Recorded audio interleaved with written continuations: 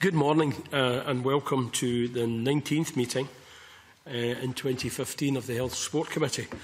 I would ask everyone in the room to switch off mobile phones as they can often interfere with our sound system, but you'll also notice that some of us are using tablet devices instead of a hard copy of the papers.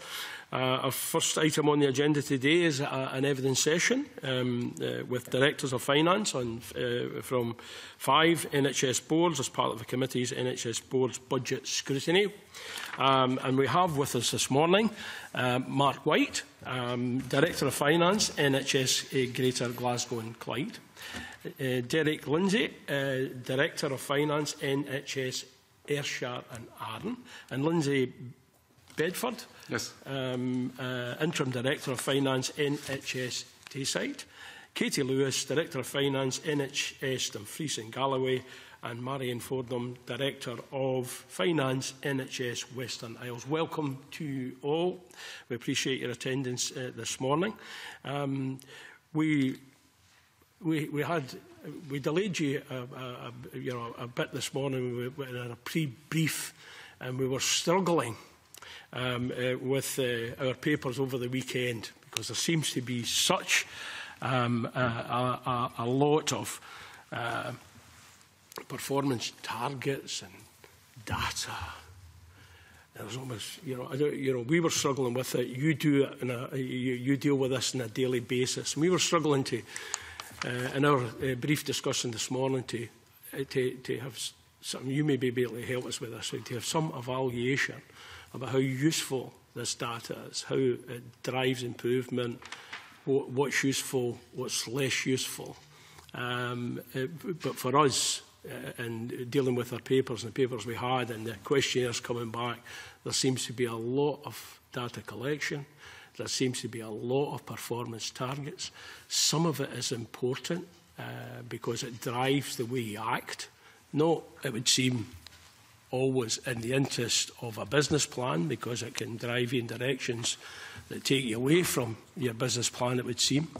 So after that round robin there, the question is, performance targets, how important are they? What ones are important? What drives your performance? What drives improvement? And is the data that we collect useful to yourselves? And is it useful to the general public and politicians like ourselves trying to establish what's going on in the service? Anyone want to take those 15 questions? Then I would appreciate it. Derek, you blinked first. Okay. Yes, there are a number of performance targets, although the main ones which boards are measured against, and indeed our local delivery plan is based on, used to be called heat targets, and there's a limited number of those. It does drive, to some extent at least, the investment that's required. So, for example, the treatment time guarantee, which was introduced a couple of years ago, in Ayrshire and Arran, we invested about £1.8 million additionally in that, because that in orthopaedics, which was the main area where we had patients who were breaching the treatment time guarantee. So it does drive performance in some areas. For example, more recently around the accident and emergency and the 4-hour target there, again, there has been significant investment. There is increasing demand, and we've had to invest to manage that. So I would say performance does have performance targets do have a direct relationship with some of the areas of investment for boards. Anyone else? Yeah, I think to add to Derek's comments, I think, and I'm trying to answer your sort of main question, Keane, is, are these performance targets useful? I think absolutely they are. You did touch on the fact there is a huge range of them, so invariably some of them will be more important than others, and we do base our investment decisions as a business and in terms of our day-to-day operations on the ones that are deemed to be more important. And as Derek touched on, over the past several years, that has tended to be the TTG waiting times, the E&E waiting times, delayed discharge, all these kind of targets. So to answer the question, yes, they are useful. I think they're useful to the public, and I think they're useful to us in terms of making making our investment decisions and in terms of the day-to-day running of the operations. Not necessarily to you, Mark, but do they dictate your investment decisions in a reactive way or in a planned way? I think that's what we're trying to get at.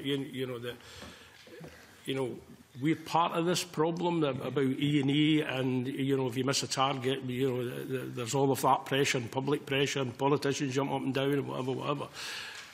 But probably the politicians know that if we reduce the demand going in the hospital and speeded stuff coming out of the hospital, and I'm talking about community investment here, it would reduce some of that demand on you. So is it reactive, or is does it necessarily meet our business plans over a longer period of time to continue in this way? Maybe if I could just yes, say certainly, in relation to... I'm happy that the others will come in and I'll give them an opportunity. Most of the targets do tend to be focused on acute services and therefore, that shifting the balance of care may not be the major focus around those types of targets that I've mentioned.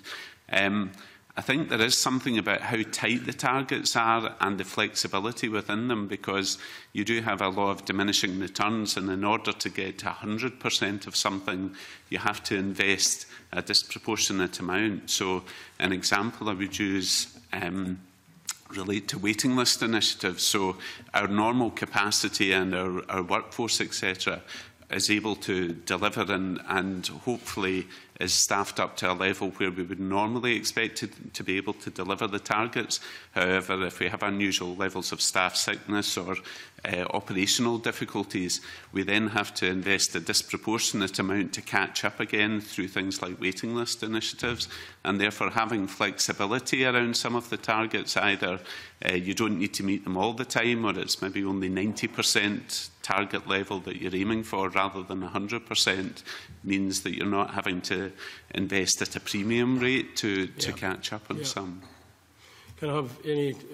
Marion and then Katy? Certainly, I just wanted to say, I think really that when you're considering the benefits of doing something new or differently, then it has added impetus if there's a benefit in terms of achieving one of the national or heat targets. So it can actually lend weight to the argument for doing something, but it's not necessarily the only driver. And the other thing from the Western Isles point of view is, of course, with the targets, we're often affected because we're dealing with such low numbers that it doesn't take very many differences to actually make a big percentage difference, and then we look like an outlier when really it's maybe one or two patients. Yes, I see that point made in the papers. Katy? I suppose I just wanted to reflect on the Dumfries and Galloway position, and whilst it affects some of our investment decisions, particularly I think Derek reflected on TTG and also around our unscheduled care pathways within an emergency division. I think one of the things we've been endeavouring to do is to get a balanced acute systems to ensure that our demand and capacity are managed, so that what you don't see are the sort of peaks and troughs in demand within the system. And some of our investments that we've made are looking to get that level of sustainability into the system. And I think that's certainly what the ambition of acute systems should be, is to get that balance, both in terms of managing demand somewhat downwards in some instances, but also ensuring that we've got the capacity to do that. Lindsay? Yeah, I would probably just add to Derek's comments. I think it is about that flexibility, about achieving the targets 100% of the time. I think we all recognise the pressures that all boards face over the winter period.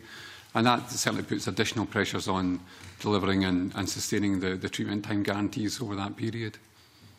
Anyone else? Can I ask one question of you all now, because I think it is an area that the committee is interested in terms of, I think you mentioned that disproportional investment. So what does it cost the board, to get from the 90% to the 95%, the 95% to the 100%? You mentioned disproportional cost there to get to these figures. What is the difference? I sometimes ask myself in cost from somebody getting that elective procedure done on a Friday rather than the following Monday. You know, I think the committee would like to have some idea about the impact and cost of that.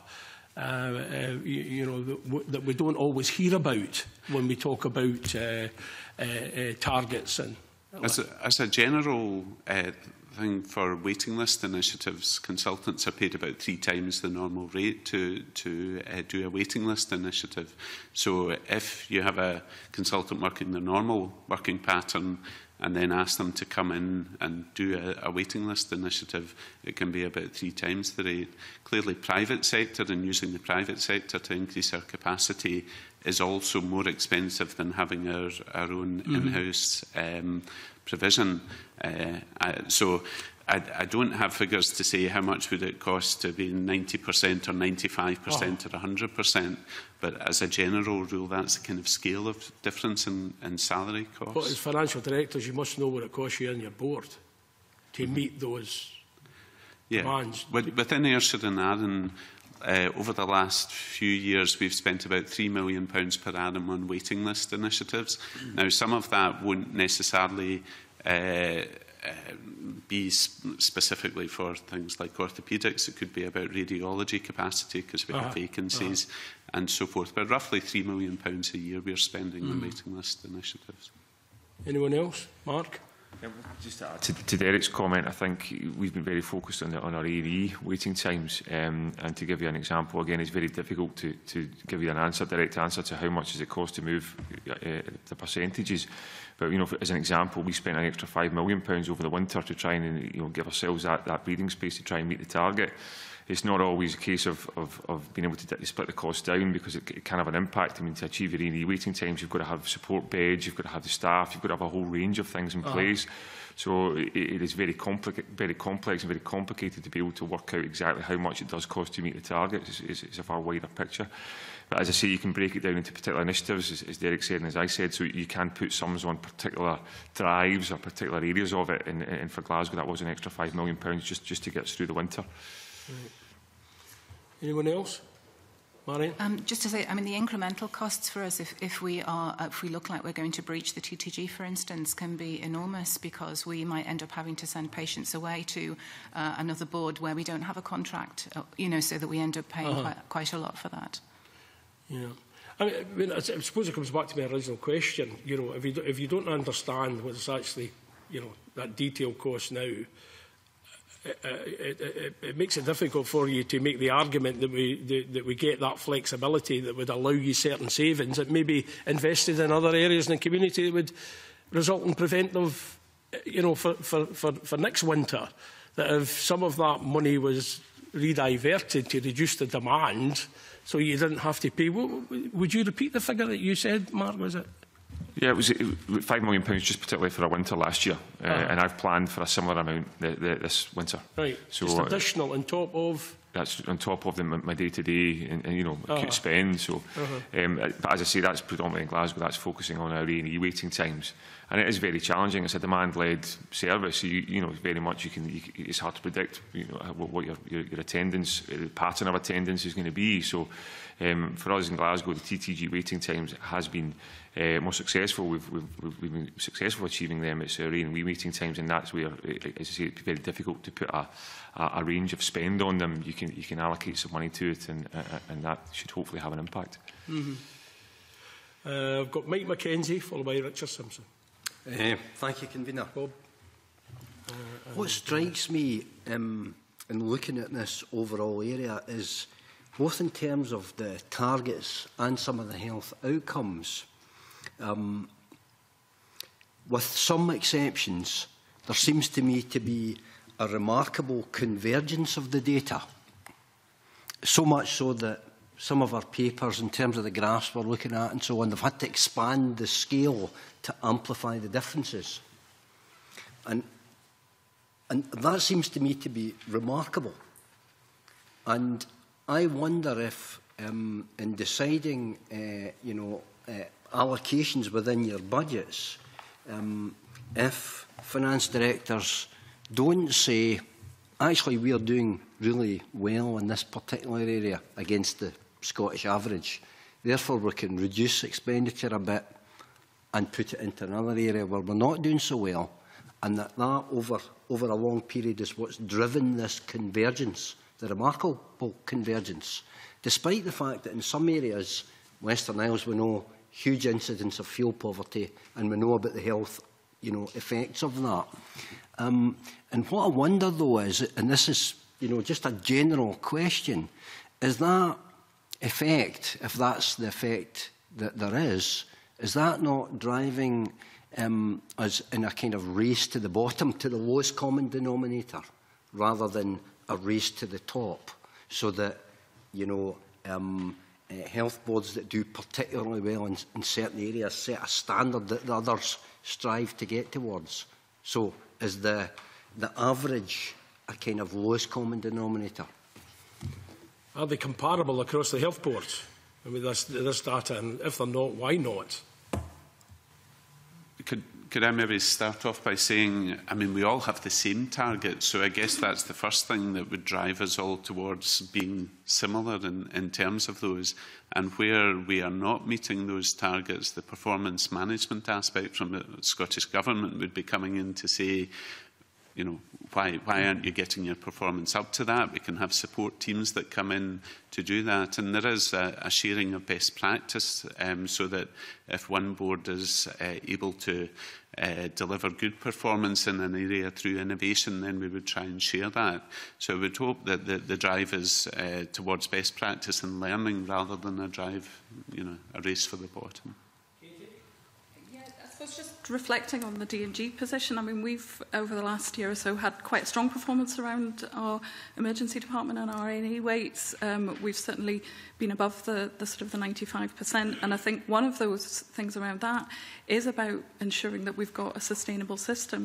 We have brought down our emergency department weights, and I think what we're trying to do is get a system where, it's not just fixed for today, it's fixed for the future, and I think the achievement and the movement up to the 98 is going to be really challenging. But I think it's right that we sort of set a standard, and that we all aspire to that, because that's we can't set the standard too low, because that's in conjunction with clinical teams, with patients and the like, because we wouldn't want to move back from that standard in terms of the 4-hour waits for patients within our system. Thank you. Lindsay? So, in terms of Tayside certainly has been a front runner in terms of accident and emergency waiting times. It's probably regularly attained the 98% level, not the 95% over the years. And certainly we've had a significant number of visiting boards over the years looking at the model that we have in Tayside. Clearly we did invest 2 or 3 years ago in accident and emergency.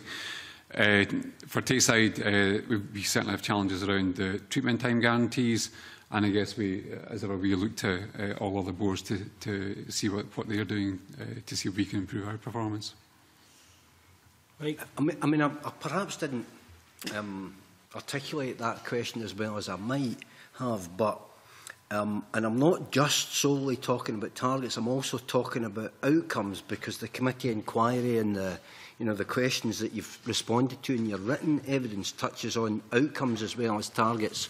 And what I struggle to come to terms with is that each of you are dealing with different socio-demographics, different socio-economics, and matters that are often largely out with your control, driving health problems that are different by their nature in each area. And yet there's a remarkable convergence of when we look at outcomes and target achievements. And I just wondered how you felt this general approach. Is it contriving to create a situation where the good becomes the enemy of the best? Yes, mention as one of the 3 that you picked is about emergency admissions, and that's noted in the reports. And there is a graph which actually you can see a trend that the West of Scotland boards have higher levels of emergency admissions per 10,000 or 100,000 population than other boards in Scotland. So I think there is a factor in there about socio-economics, about deprivation, about just patterns of presentation at A&E departments and so forth. There will also be something, however, also about the model in which how we deal with patients, and as Lindsay mentioned in relation to Tayside, their GP assessment model is certainly being followed and copied by a number of boards, including my own. So there is a factor about socio-economic, but there is also how we can respond to that demand. So that would then take me neatly on, and my last question, Convener, with your indulgence, is that it takes me neatly into that direction, so that the kind of wider approach towards these health problems indicated by the integrated joint boards, how far, and I noticed that there have been a huge range of percentage different contributions from various health boards into these integrated joint boards. On what basis do you make the calculation of what proportion of your budgets that you put into the integrated joint boards? Because there really is a big spread in the range of contributions from health boards. Yes, Marion. Just say, I know that we're quite different to some of the other boards in terms of the approach that we've taken, and my health board decided it wished to put the minimum it could into the integrated joint board. What I can say, though, is that the figures that you had in the response have now changed, because following feedback from the submission of the integration scheme, we've now included some further services. So actually now our percentage contribution is very comparable with some of the bigger boards, though not as much as places like Dumfries. And on what basis did you make the initial decision, and on what basis did you change your mind? I think there's an apprehension about losing control over some of the acute services that we manage. Kate, I'll get some other responses, Mike. Anyone else in terms of the... Yeah, Katy? Shall I, in terms of the specifics of the Dumfries and Galloway position, I mean, we've got both the entirety of acute services and a range of other clinical services included within the integration joint board. In fact, everything that currently sits under our Chief Operating Officer within health, who is also the Chief Officer Designate for integration.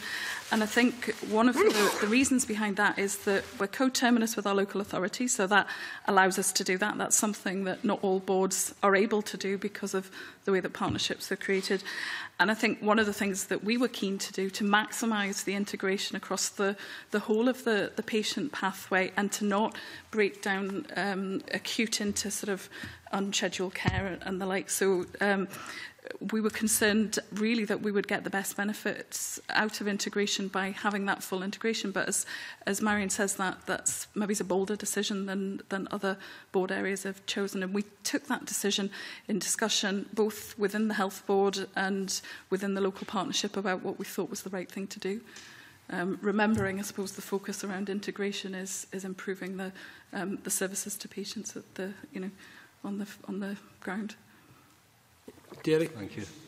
Yeah, and I guess for both Tayside and Ayrshire and Arran, we have 3 health and social care partnerships within our area, and Glasgow has, I think, 5 or 6. So there is something for us about the synergy of acute services that it wouldn't be appropriate to split in 3 ways. The whole of acute services, there's synergies around the way in which they are delivered. In fact, we have 2 district general hospitals within our 3 council areas. So it's perfectly understandable for Dumfries and Galloway to look at that in totality, whereas because of the local authority boundaries in some other boards, it's more difficult to look at splitting that up. So from an Ayrshire and Arran perspective, we have devolved the whole of mental health services, all of primary care, all of our community hospitals to those integration joint boards, but the main district general hospitals are retained within the board, with the exception of some of the emergency services. which are in what they call the set-aside budget, which are subject to the strategic plans that are prepared by those integration joint boards, and those would allow some movement of money between hospital and community there. Okay. Lindsay? So Tayside follows a similar position to Ayrshire and Arran. I think it probably reflects out in the report that you got that Ayrshire and Arran percentage is 52% of the overall budget, and Tayside's 54%. So as Derek says, in Tayside we have 3 local authorities and shadow integrated joint boards that we're dealing with, and for the exact same reasons as Derek's highlighted. At this stage, given the complexities of acute services within both the Dinning and Wells and Perth Royal sites in particular, then we focused on delegating down the older people and adults budgets that sit within our current community health partnerships, and which also brings in mental health as well as the community hospitals as well. Mark? Yeah. In answer to the initial question, and it's interesting because we're still finalising our budget, so I've been looking at these percentage splits as well to find out where Glasgow sits on them. And I think, in direct answer to the question, I think it's very much to do with the mix and the range of services that every board is delegating to the IGB, and that does vary across each board. That's just when it's in primary care situation as well. I think the complexity, or the larger part of complexity, comes in your acute services, because that is the challenging part to determine the range and the boundaries and the spectrum of services to which each board is allocating. So it's difficult to compare like with like. There is common themes, but it's a difficult situation, and as accentuated in Glasgow, we're trying to get to a model of 6 of these. So I understand the question, and I think that's the broad answer to why it's so different. I suppose the other question that we discussed earlier is your understandably cautious approach, because you've got to deliver all these acute services and worrying about all of that. But we have a policy that is generally, I think, accepted by this committee. We've got a 2020 vision that more people will be treated at home or closer to home or within the community. Now, is that cautious approach that you're demonstrating here consistent with a plan that's going to see more and more people delivered their healthcare in community settings rather than acute hospital settings? What type of planning is in place to get us there in that 5 years or beyond? Or is it just year to year you're doing this? Yeah, there is strategic plans that are being prepared by each of the 3 integration joint boards within Ayrshire and Arran in consultation with the Health Board, and they don't just focus on community services, they also look at the emergency and elderly services delivered within the acute hospitals, and the opportunity then for that integration joint board to propose a shift in the balance of resources. We have the 3 chief officers from the Health and Social Care Partnership sitting around our corporate management team as well. So they have a significant input to discussions that we have. So they would reflect on, however, the increasing demands that are going into our acute hospitals because of demographics.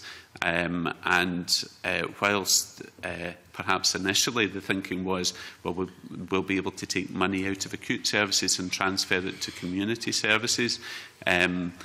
First of all, we have to prevent people going into those acute services because it is demand-driven at the moment.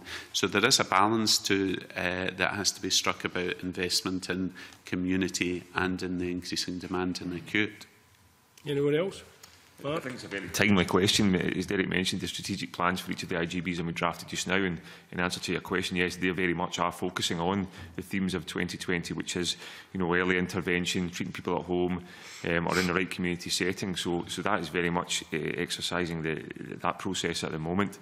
As Derek says, a complex situation in terms of moving funds from acute and you know, elective and emergency surgeries into preventative, more preventative methods. But that is very much the purpose of IGBs and very much where the focus is at the moment.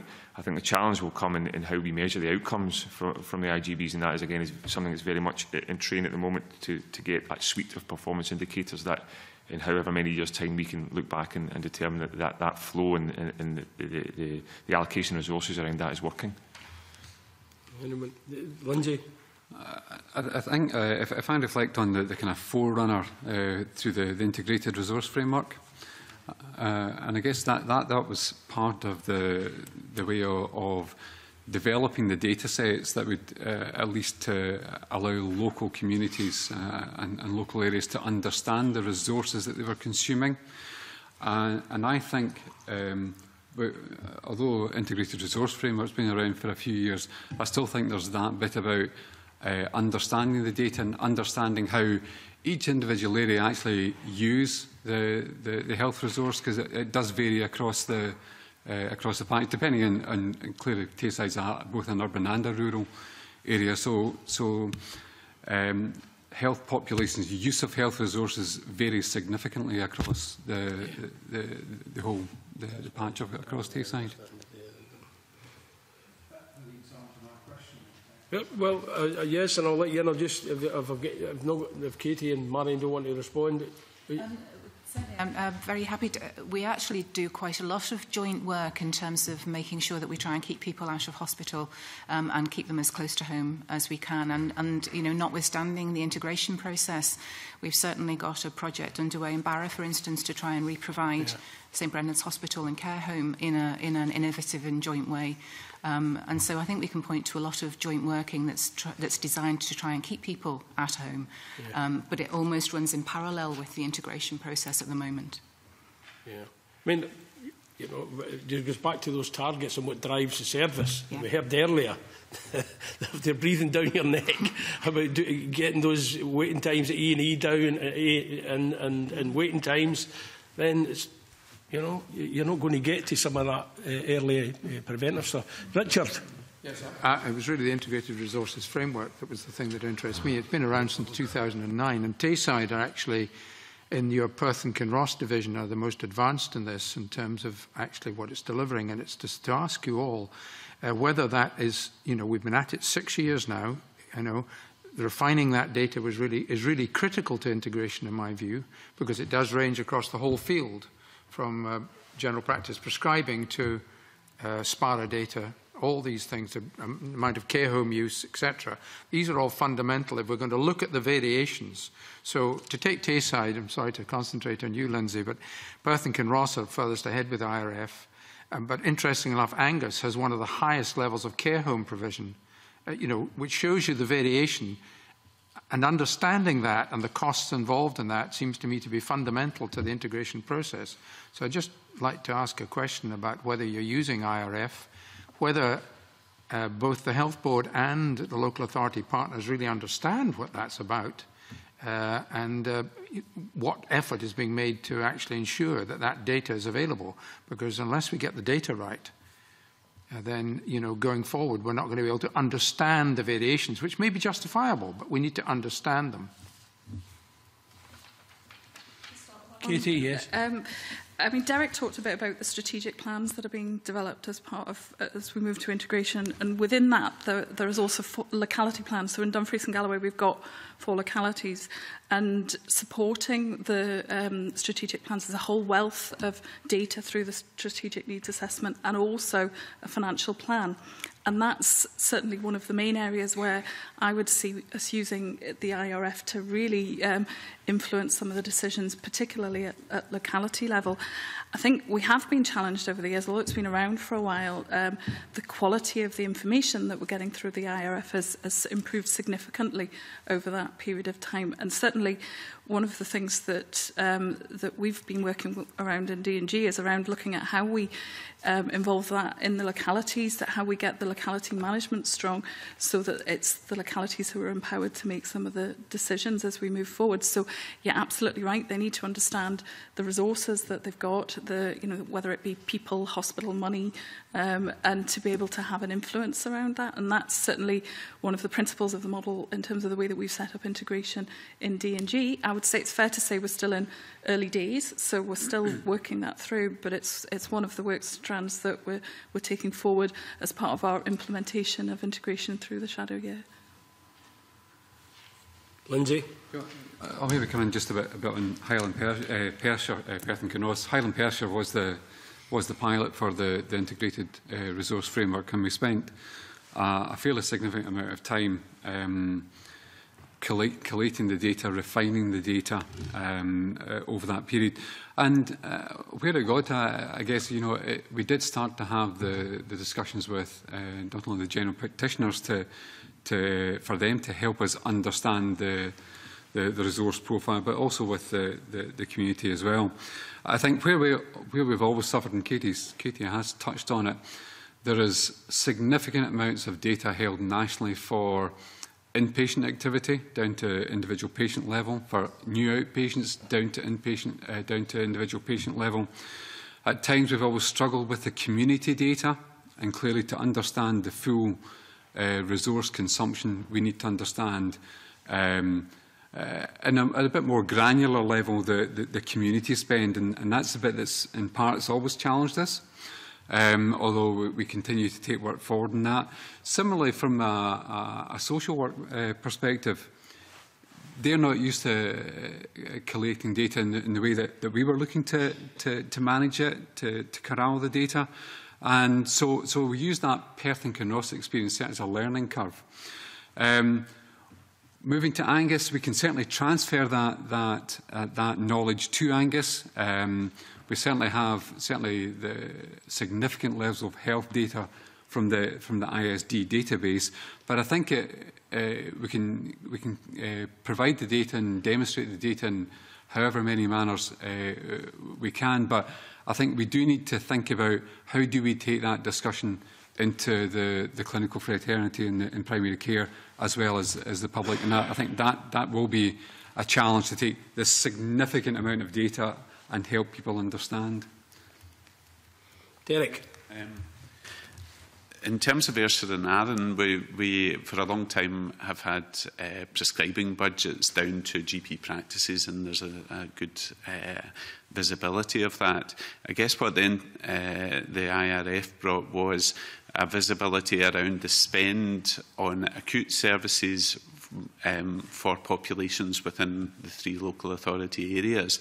One of the things that we did was, having identified that, compare that to the NRAC share of that, which the NRAC is flexible enough and detailed enough that you can go down to that level. And that showed some apparent overuse by some areas of the population and underuse by others, which led to some debate around that issue. So in moving to the integration of health and social care, I think it was a useful starting point. One of the things that we are now doing, and actually being supported by Information Services Division of National Services or Scottish Government, are dedicating data analysts to come out to each of the partnerships to help support the use of data. And one of the areas that we wish to use them on is what we would call high resource use individuals. So there are a relatively small number of people who have frequent admissions to hospital, and if we can identify how best to support them to not have to be admitted, to stay in their own home to get the support that they need, then we think that will help with the demands on the hospital sector. Richard, do you? Yes. I think the other question I've got is about general practice, because I'm really very concerned about what's happening in general practice at the moment. I don't know whether the boards we've got in front of us today have particular problems, but there's certainly in my health board area, Forth Valley, we've now got 23,000 patients, 3 practices where there's no GP partners anymore, and the likelihood of at least one more occurring. We know that there are 26 practices in Lothian, City of Edinburgh anyway, which have closed their list to new registrations. Stirling, all except one practice, has closed its list to new registrations. And, you know, if we are going to get this integration and this shift, you know, continuing to shift things to general practice when clearly general practice is actually struggling seems to me to be a major difficulty. So I just wonder, in terms of, you know, we also know that the share of money going into general practice or primary care has actually reduced, and the colleges bang on about that all the time, and the BMA bang on about it. So as part of this integration process, you know, how are you going to tackle the fact that we've got a really serious developing problem in general practice? Do you recognise that as being reality, or am I being just extrapolating from a couple of areas to saying this is not happening elsewhere? Katy. I suppose just commenting on the D&G position and the facts that you've laid out there, Richard. We have got around about 11 vacancies currently within GP practices, and we know that within the next 18 months, around about 10% of our GPs are planning to retire, and it is something that we've had considerable discussion around our management team and our board around what are the options moving forward, not just in terms of daytime general practice provision, but also our out of hours, because obviously if GPs are struggling to meet their commitments within out of hours, within daytime, then the out of hours is inevitably going to suffer, and we've had to invest significant amounts of money in locum costs to kind of support that. Not only that, our GP training posts, we're not able to recruit the same numbers that we would like. I think the latest we've got 4 out of 14. And I think the reality is certainly there's no easy solutions for this. I mean, we've looked very much at different models of provision moving forward. So looking at advanced nurse practitioners and looking at other professionals to be able to support models. And we know that we've got a really good GP community within Dumfries and Galloway who are committed, and so I think the challenge for us is when we're seeing those really committed and enthusiastic individuals getting really challenged with things, then you know that the reality of that kind of hits us, and certainly the sustainability of our system when we're talking about things like the impact that they have on emergency admissions and being able to manage people in the community is absolutely critical. I mean, the key things that we've been doing within D&G, aside from looking at the different models, is almost fundamental review of our services, particularly out of hours, looking at the national work that's ongoing.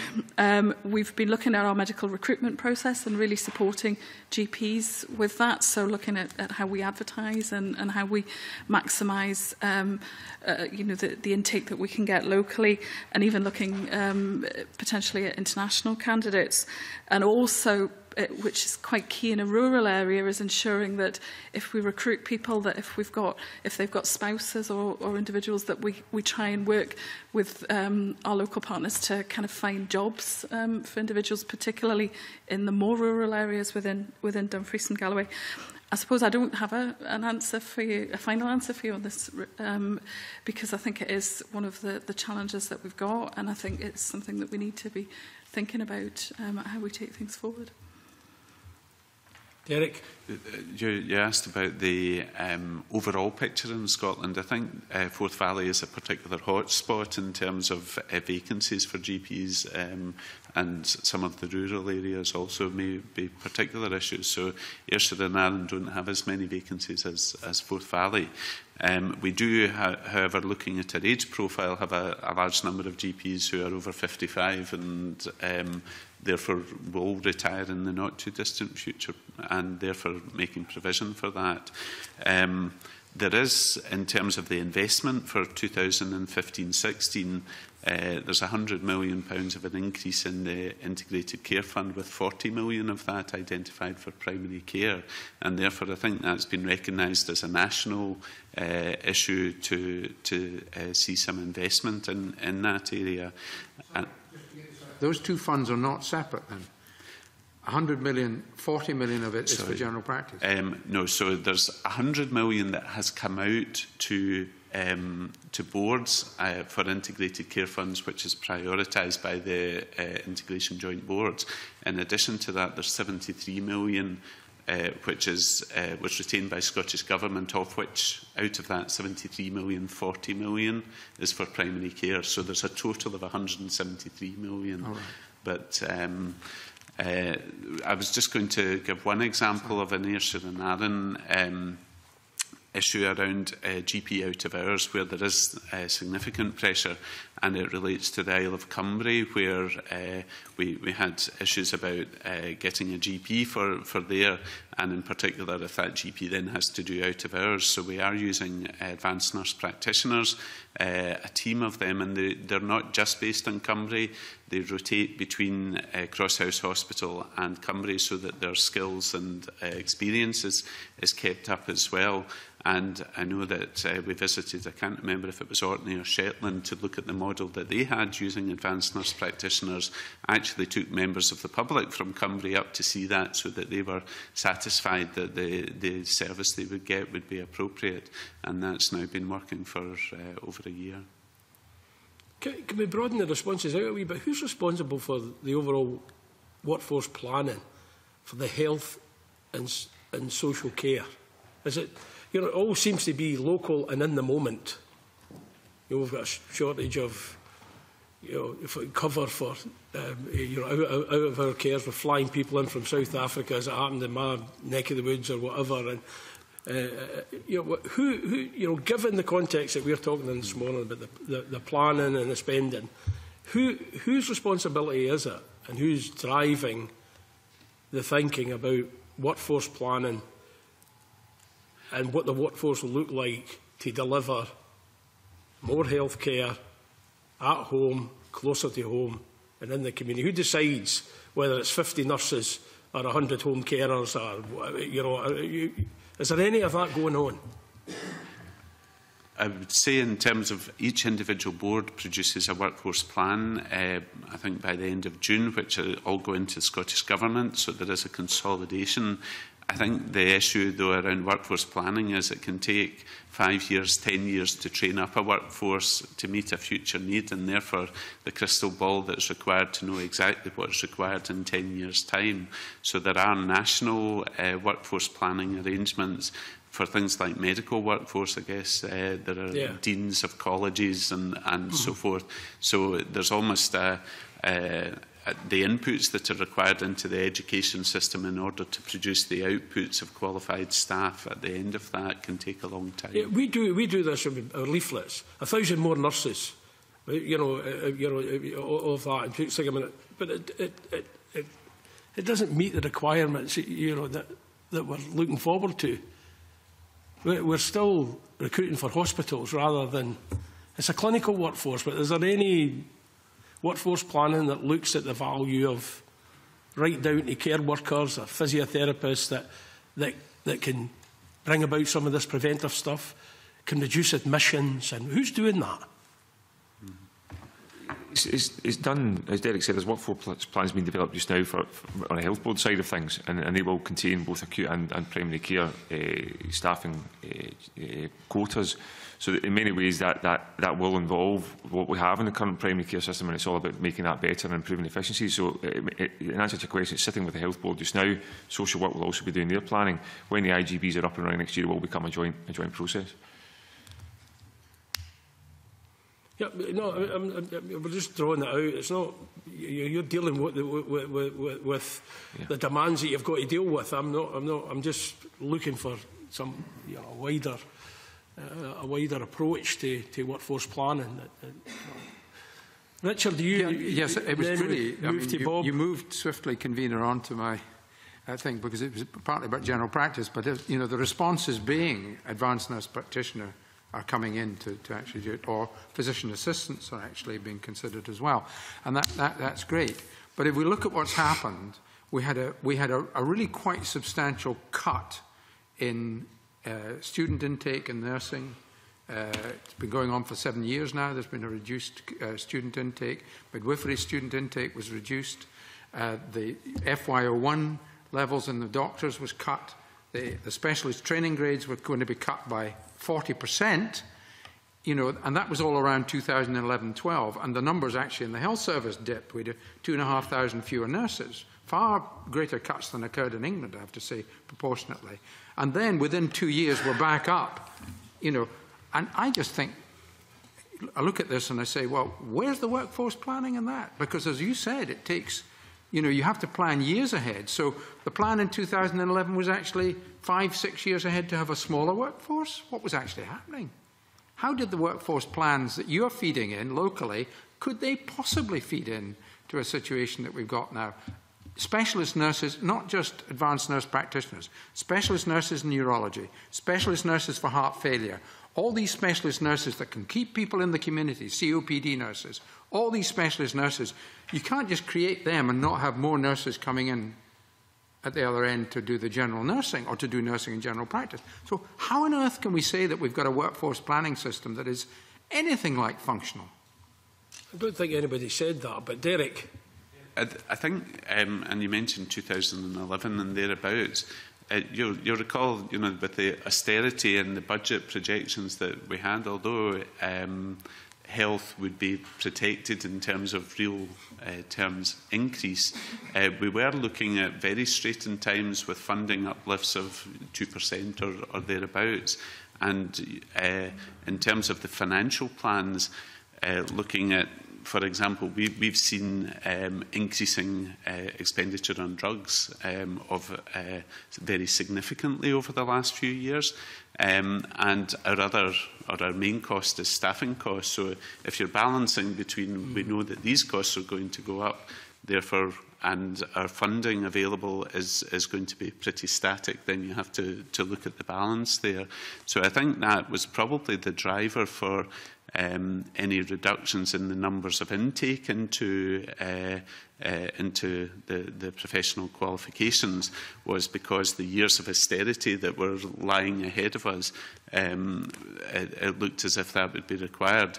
Clearly other issues around the introduction of the nursing workforce tool, the patient safety focus and the staffing levels in wards has resulted, certainly in Ayrshire and Arran, in a significant increase in staffing as a result. So those are perhaps factors that are contributing to that dip and then the increase that we've seen in recent years. Any other comments? Lindsay. Maybe just say in terms of workforce, I think what we've talked about in Tayside is kind of growing our own workforce. So I think perhaps not looking to the kind of primary care and community aspect, but certainly if I think of the theatre environment, you know, so we've recognised that we've struggled to recruit to band 5 nurses. So we've kind of looked at opportunities to develop support roles and expand the labour market. So we're actually looking for a completely different profile of workforce. So actually potentially giving the opportunities of band 2s and band 3s to become assistant practitioners through education, and I guess also opening up new potential employment markets as well. So.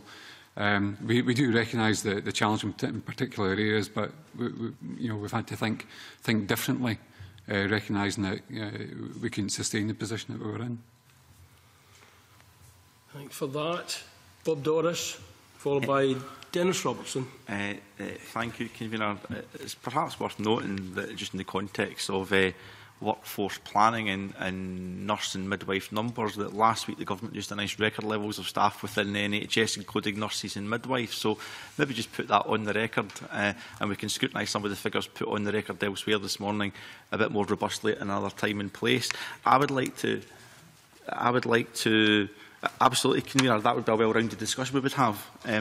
But I want to look at the budget scrutiny, which is the principal function of this morning. And my apology, I think, to Mr White in advance, because I've looked particularly, as you'd imagine, at the Glasgow submission, but I was doing a bit of comparing. So I was looking, for example, on emergency admissions through A&E, and looking at that, I saw absolutely that Ayrshire and Arran have got significant challenges, as does Glasgow, and some others faring a bit better. And I take on board the demography and ageing population issues around that. But it was in relation to some of the answers we got in terms of that, and I just want to make reference to them. So, for example, when Glasgow was asked what factors can help to explain any observed differences in performance, he said key factors are linked to an ageing population and levels of deprivation across NHS Greater Glasgow and Clyde. Now, the other health boards, including, for example, Ayrshire and Arran, identified routes for improvement, and I won't list through them because it's all within the evidence. Glasgow didn't seem to do that. And if I go look at others, I'll come back. Maybe some more information on that would be quite helpful in a moment. But I just want to, again, specifically in relation to the evidence, we were also asked about how does this performance against this indicator influence budget decisions. And we got, this is an important performance indicator. Significant recurring and non-recurring investment in this area has been made in 2014, 15, 15, 16, but no numbers behind it. If you look at other evidence we received, we get numbers behind it, Mr White. And the final thing I'll refer to is what programmes or services are specifically aimed at improving performance against this indicator. Provide three main areas. And Glasgow says it's not really possible to give meaningful responses. It could be argued significant elements of community services, expenditure, district nursing, rehabilitation, etc. are geared towards achieving this. If you look at all the other responses, Convener, you'll find that I think it's one of the boards, Dumfries and Galloway, said it was a complex issue, provided 2 pages of information, and they did actually pick 3 areas where they'd identified budget and budget increases, as did every other board. I know there's good things happening in Greater Glasgow and Clyde, Convener. I just feel the information we've been given in terms of to enable myself as a Glasgow MSP and as Deputy Convener of this committee does not allow me to interrogate those figures. So I suppose it's an opportunity maybe for Mr White to put something on the record of what Glasgow's actually doing to align its budget to improve that particular performance, which is very, very challenging, and maybe for some of the other witnesses to talk about how they've prioritised budgets to meet that target also. So sorry for going on at length, but it is budget scrutiny. We have been given significant amounts of information by some of the witnesses, but not very much by others. And I'm trying to scrutinise and compare in relation to this. So I suppose over to yourself, Mr White. Yeah, I can give you an answer in 2 parts of that. In terms of the submission for Glasgow, can I just point out I've been in post just under 2 months, and the submission was completed and submitted before I started. So can I just say, having read it myself over the last few weeks, had I been in post earlier, I would have had far more detail in it. So I do appreciate your comment, and can I promise that next time the submission will be far more comprehensive. In terms of where we are with the emergency admissions, as I said at the start, it is an extremely challenging position, and Glasgow has struggled with it. It's not all bad news. We have achieved the emergency admission targets, particularly around the Royal Hospital for Sick Children, across our emergency care centres at Victoria and Stob Hill. So we have had pockets of good achievement. Along the rest of it, yes, we have significantly invested in every other site we have. We have a number of initiatives going on, particularly at the Royal Alexandra, where we have had a real issue. We've had the Scottish Government support team out there to visit that, and a number of other sites as well, and we've taken on board some of their comments. We've allocated specific directors to specific sites to support managers that are involved in dealing with emergency care. We've just spent money at the Western and at the Royal Alexandra around discharge lounges, so again we're taking steps around that. And obviously we've got a new surgical assessment area at the Royal Alexandra as well that should hopefully help us to achieve those targets. In terms of overall Glasgow picture, we have obviously the new hospital that's just opened at Southern General that has involved significant investment, as I'm sure everyone is aware, and we are looking to significantly improve our performance, particularly around emergency admissions with the opening of the new hospital. And we have a number of cutting-edge initiatives, if you like, and ways of working at the new hospital that we are very confident will bring those figures down. so we'll bring the figures up and address the challenges. So I don't have exactly specific numbers. I'm happy to provide them if that's the committee's request. But yes, to satisfy or to try and answer the question, we have taken real heed of that issue and are spending significant money and huge amounts of attention to resolving it. I really did just want you the opportunity to put some of that on the record, because I've got a habit of being grumpy sometimes on a Tuesday morning, Mr White. I'm just genuinely trying to scrutinise the information available. I suppose Mr Lindsay did mention challenges that your board's got, but been quite proactive in trying to tackle those head on. Yeah, and could I put on the record as well the way in which I completed the form that was here about investment. I showed additional investment each year, and that appeared then to show a reducing level, where in fact it was investment in year 1, and then there was further investment in year 2 and further investment in year 3. But the report that you received notes that for most boards there's a planned increase in expenditure. However, for Ayrshire and Arran, the reduction reflects lower spending on local unscheduled care action plans. That's not the case. In 2014-15, we invested about £1.7 million to provide things like GP assessment. I mentioned the Tayside model. We learned from that. We also introduced combined assessment or clinical decisions unit to allow the flow of patients through A&E. So there was significant investment in 14-15. In 15-16, we're investing another £700,000, and in 16-17, a further £2 million. And most of that relates to new builds at the front door of both Ayrshire and Cross House hospitals of combined assessment units. The capital spend on that's about £27 million. The Cross House one will open up in February or March of next year, and there are additional staffing resources as well as the facilities cost there. So actually for Ayrshire and Arran, our increase in spend over those 3 years around unscheduled care is about £4.4 million. I'm just interested to know, Convener, because both facts, Mr White didn't have it in his written submission, but the two pieces of evidence we've had in relation to emergency admissions at A&E shows that your budgets are aligning to a strategy to reduce emergency admissions.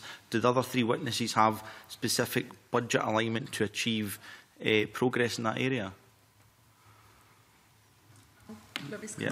From a D&G perspective, I mean, we've spent not just resource but also a lot of time essentially redesigning our systems to really improve our resilience over the winter period, because that's obviously where we, if a system is going to break or is going to be fragile, that we'll do that. So we have developed our local unscheduled care action plan, and that's been developed in partnership with our local authority. And despite the fact that over the winter period we saw, kind of higher levels of admissions, we have sustained the A&E performance that we've had. Although we've seen an increase in emergency admissions, it's lower than the Scottish average. And we've also, particularly over recent months, seen reductions in our delayed discharges. And so we've invested resource, both the money that came through the Scottish Government towards the end of the year on delayed discharge, but also additional resource in year to manage some of the challenges that we've had locally. And some of the particular ones have been around care home closures and some of the challenges that we've had around that. So I don't have specific figures for you other than what's in the return, but we have invested more money than over and above what's included within the information you've received. Okay. Yes, Mr. Bedford. Yeah, I'll maybe just mention in Tayside the enhanced community care pilot. So this was an attempt to try and stop the flow into accident, emergency and medical admissions beds. We started a pilot using our unscheduled care monies in the last financial year, but the year before, over that winter period. What that demonstrated over that pilot period for 4 practices that were involved in it, actually demonstrated a 17% reduction in admissions to wards, as well as demonstrating a reduction in length of stay for patients. We've continued with those 4 pilots over last winter, And we've now extended that into 2 areas, both our Angus South locality in Arbroath, and also into an area within Ayrshire. Clearly, it's an area we do continue to believe that will benefit not only patients but also the flow into the acute hospitals, and that's where we're certainly looking to invest further resource. Thank you. Finally, from Western Isles, we've been doing quite a lot of work on a much smaller scale, clearly, in terms of, and I know this isn't new particularly, but initiatives with Scottish Ambulance Service. So our GPs have been training up paramedics so that they can actually do more assessment of patients at scenes and make decisions as to whether to admit or not. We're working with nurse practitioners also to try and take some of the pressure away from GPs. But I would say that in terms of actual investment, it is caught up a little in other areas of work that we're doing. So it would be reasonably difficult to tease it out. But I don't have them with me. I can try and provide that for you if you wish. But really, from our point of view, it's more around the pressures that we're facing that Richard was referring to earlier in terms of GPs and supporting the out-of-hours service, the pressure that delayed discharges are bringing to us, actually all converging to provide a focus in terms of working to reduce A&E admissions any way we can. But it's more around service redesign within the resources we've got rather than additional investment. Okay. Time for a brief follow-up. Thank you for all of that, and it gives us a real sweep across the country of what's going on. Just in terms of emergency admissions themselves, yes, we can prevent them, slips, trips and fall strategy with frail older people at home and that kind of thing. Do we track, when we get emergency admissions about, would we count someone who's in there for social care needs rather than for medical needs? Would that still be counted in the emergency admission statistics? If someone comes to A&E, they feel that the place of safety for that individual would be an admission, but the emergency might be a social care crisis rather than a medical one. Would that still count in the stats in relation to emergency admissions? Would that help inform health and social care integration boards, redirecting of funds going forward with integration? So, Mr. Lindsay? My understanding would be if they go from A&E and are admitted to a bed, then that will be included for whatever reason. I think sometimes the reason for admission can be, as you say, for social reasons. We have tried to, in Ayrshire, we had something called the Frail Elderly Pathway, which was having a geriatrician at the front door to try and redirect, supported by social work. We've also involved Red Cross in allowing people to leave A&E without being admitted into the hospital, so as to be able to go and buy some milk and bread or whatever and make sure the person is settled in their own home. So I think there is working with voluntary organisations and others, and social work is crucial to reduce the number of emergency admissions. But I would flag one other issue, which is in relation to the seniority of people reviewing, the medical staff, etc., reviewing people when they arrive, because often it would be, well, we will admit in order to carry out tests and decide, is this person safe? Whereas if you have a senior clinician at the front door who has a tolerance for taking a bit of risk, i.e. very defensive practices, the opposite of that, but who can take a judgment to say, with the appropriate support, this person can go home and they don't need to come into hospital for safety. I think that's an important aspect as well. Okay. I don't know if anyone else has anything to add to that. Just support that. I think my understanding is those people would be included in those statistics. I think that is part of the process of moving to IGBs, is that part of the acute function is transferred to IGBs, so these people then can be dealt with in the proper way.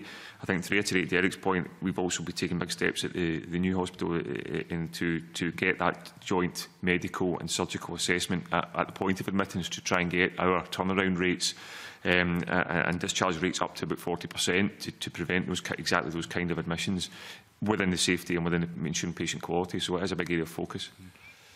Mr. Bedford, yeah. Probably just to maybe add a couple of statistics. So if I talk about the initial pilot that we did that saw the 70% reduction, so for the enhanced community care model, 17 of the referrals into that service 24% of them were to do with falls. 26% were to do with infections. So it kind of ties in with the strategy that we're following around slips, trips and falls. Thank you very much. Thank you, Convener. Dennis Robertson. Thank you very much, Convener. I think what we're hearing is that we have a very complex issue in terms of probably setting your budgets. Other clinicians or clinicians themselves are probably looking at the outcomes in terms of patient care. Are you driven by finance rather than the other aspect? Are you able to divorce yourself away from the outcomes of direct patient care and look at the budgets in isolation? And if so, how do you prioritise that?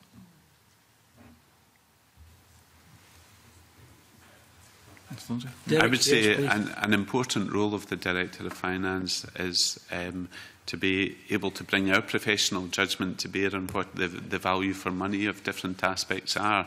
We spend about 66% of our budget on staffing, about 22% on drugs and about 12% on other things. Is that the right balance? Can we evaluate what the outcome associated with any of that expenditure is? We are assisted in that by people such as health economists or some of the research work which would say by investing additionally in this area you can get a better outcome. As I mentioned at the very beginning, we're also influenced by the targets that were set and the achievement and the demand that comes from population and demographic changes. So I think Finance Director's role is primarily about looking after the budget, but also how best to achieve value for money and the right balance of spend. Yeah. No further comment? No. Lindsay? One comment. There was a report that came out in November this year from the Academy of Medical Royal Colleges, which is probably the first time for me that I actually saw the clinicians getting involved in the debate about how we use our resources effectively. And that report talked about 20% of mainstream clinical practice provides no benefit to patient outcome. So that's through the excess amount of tests, investigations, diagnostic investigations. So I think through that report, for me, was the first time that I actually saw a report that potentially allows us to have a better dialogue with the clinical environment, not only in secondary care but also in primary care, talking about referral levels. So for me, that's certainly a route into helping both the clinical side and ourselves as Directors of Finance to understand the resources and how they're being consumed, and can they be consumed more effectively. You're obviously working with the other Directors of Finance from local authorities to look at the integration of the integration of the joint care aspects. Together, are you setting out a 5-year plan, a 10-year plan with regard to that integration, in terms of, if you look at the efficiencies that you have to have as well, whether it be in prescribed drugs or in staffing, are you working with those other directors to see where you can both have efficiency savings, but also protect the level of care, whether it be direct to a patient or within the community, say through social care? Mr. Lindsay? Yep. We do have those discussions with local authority directors of finance. I've been meeting with the local authority directors of finance on a monthly basis for at least a year or a year and a half in preparation for the integration joint boards and the shadow arrangements that we had in place last year. The strategic plan that I mentioned earlier, prepared by the integration joint board, does have a financial strategy attached to it with projections for spend. And we have inherited efficiency savings programmes from both a council and a health perspective, which have to be reflected in that strategic plan. So we do meet, we do reflect that in the strategic plan. What I would hope out of the integration joint arrangements would be that there will be some synergies. Rather than us have to look after our own interests, there may be opportunities where by working together we can actually do things more efficiently. Yes, Mark. Sorry, in answer to the question, to elaborate, Derek, yes, I've had conversations with each of my 5 partner directors of finance around a number of issues on the IGBs. We're trying to get people in posts. We're trying to work out the strategic plans. We're trying to work out an accountancy and control framework. So there is a whole range of consultation and negotiation going on at the moment. I think, as Derek said, the focus has been on working out how we can do things better. We are both going to, there's no denying we're both in a period of real restraint, so we are both parties are always going to have their own savings initiatives, but the crux of it has to, and the focus has to be on efficiencies, improvements, and being able to drive out these kind of processes through to the end outcomes and make sure that the IGBs do achieve what they're set out to. So the focus is more on improvement and efficiency as much as joint savings. Process here, are you looking at year on year, or are you actually projecting into a 5 or 10 year plan? I mean, it seems to me that it would be more sensible to have a long-term view, and I'm just wondering if you're actually doing that, or are you just basing it on a year-on-year budget? Mark, you conclude your remarks and then I'll call. Yeah, sure. I mean, the plans certainly that we're looking at are probably around about a 5-year plan, based on year-to-year budgets, but we've got to look long-term. I mean, the IGBs will be, there are longer-term goals in terms of what we can achieve. It will take time, so that's probably the timescale that we're going to base our strategic plans on, although they are still in draft at the moment. Is that common? 5-year plans, year-to-year budgeting? Our local delivery plans as a board, certainly for D&G, are 5-year plans, so we will be developing plans within that sort of time frame, really assessing both what opportunities there are with integrating budgets, but also recognising that there'll be challenges and risks around that. How public are these plans and those discussions, and is the information about the objectives, the finances, are they in the public domain? Katy? Can I just Marion? comment? I mean, Derek reflected on the strategic plans and the financial plan that will go alongside that. So, commenting from a Dumfries perspective, we're still in development of that plan, so they're not in the public domain as yet, but they will form part of the strategic plan that will be consulted on widely within partnerships. That's what I was going to say. That's common. That's the common approach.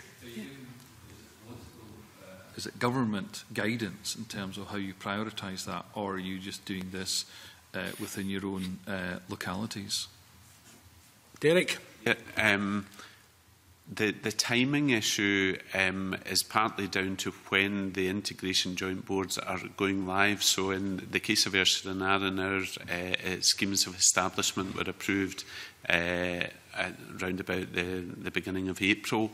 The first meeting of the integration joint boards happened in April, and they considered their strategic plan. So I think the Ayrshire strategic plans are now in the public domain, whereas other boards are at different stages during the course of 2015-16 of having their schemes of establishment approved through the parliamentary process. And then the first thing that actually makes the integration joint boards live is the approval of their strategic plan. So that all boards will go through that during the course of this year, but in a kind of staged basis. Katy? Just, I suppose, a follow-up to that. I mean, I see the process as being a sort of an iterative process. So we're developing strategic plans, at the same time developing locality plans. So there will be a bit of sort of bottom-up from the localities in terms of the developments that they may want to take forward, the things that they think might impact on the service areas, or any service changes they want to take forward, and also from a partnership perspective, kind of things that we want to commission or we think are the right things to do. And I think because we're in the sort of first year of integration, that they will evolve over the next kind of 2 to 3 years as we develop as a partnership and know a bit more about what it is we want to do and where we want to get to, recognising that there's a performance framework that sits around integration, so there will need to be a linkage around some of the performance outcomes that are expected as a result of that. And is the priority to get more people into the community rather than acute services? So therefore you've got your savings in terms of your efficiencies, which may not result in maybe reduction of staffing, but in terms of keeping people within the community is a primary objective? I mean, absolutely. We know that the models of care that we take forward in the future can only be sustained on having the resilience within the community, and certainly a lot of the work that we've done so far through the Change Fund, the resource that partnerships received over the last 3 to 4 years have been looking at what those models might be and how we can develop sustainable solutions at local level. Annette Millen. I suppose my interest just follows on from Dennis Robertson's, particularly with the last 6 months of care as people near the end of life. And I was very interested in Tayside's approach to the rotational scheme for nurses, having them within the acute sector and within the community setting to get a grasp of the whole picture. I mean, I think this is quite innovative, and I think it's the sort of thing that probably have to happen in all areas as the population really does get older. So I'm just interested if Lindsay Bedford could tell us what drove you to starting this strategy and what sort of challenges you met during it, and have you worked out the cost benefit of it? Yeah, I'm probably not in a position to respond to that question today. The response that came really from the clinician that's been directly involved in driving our palliative care strategy forward. Clearly, we do believe it has had significant benefits for patients. In terms of cost benefit, at present there's no analysis that has been done, but certainly I can go back and. Okay. I think it's a very interesting approach, actually. I'd love to hear a bit more about that in time to come. Is anyone else any comments about that? I think it's an interesting statistic. I think on its own, I think it's got to be looked at on a broader basis. I mean, it's are we making sure that people are in the right setting rather than just the statistic itself, making sure that people have the right choice. So I think it's back to some of the initial discussions we had at the start of the session around some of these performance indicators and how useful they are and how much we use them. I think that's a perfect example of one we have to look more broadly in some of the underlying issues and factors that dictate that statistic to make sure that we're doing it right. Sure. I noticed as well that I think Tayside felt that there's not really any indication of quality of care in the statistics being looked at. Is there any comments about that and any alternative way of approaching it so that quality of care can be judged as well? How do we measure it? How do we...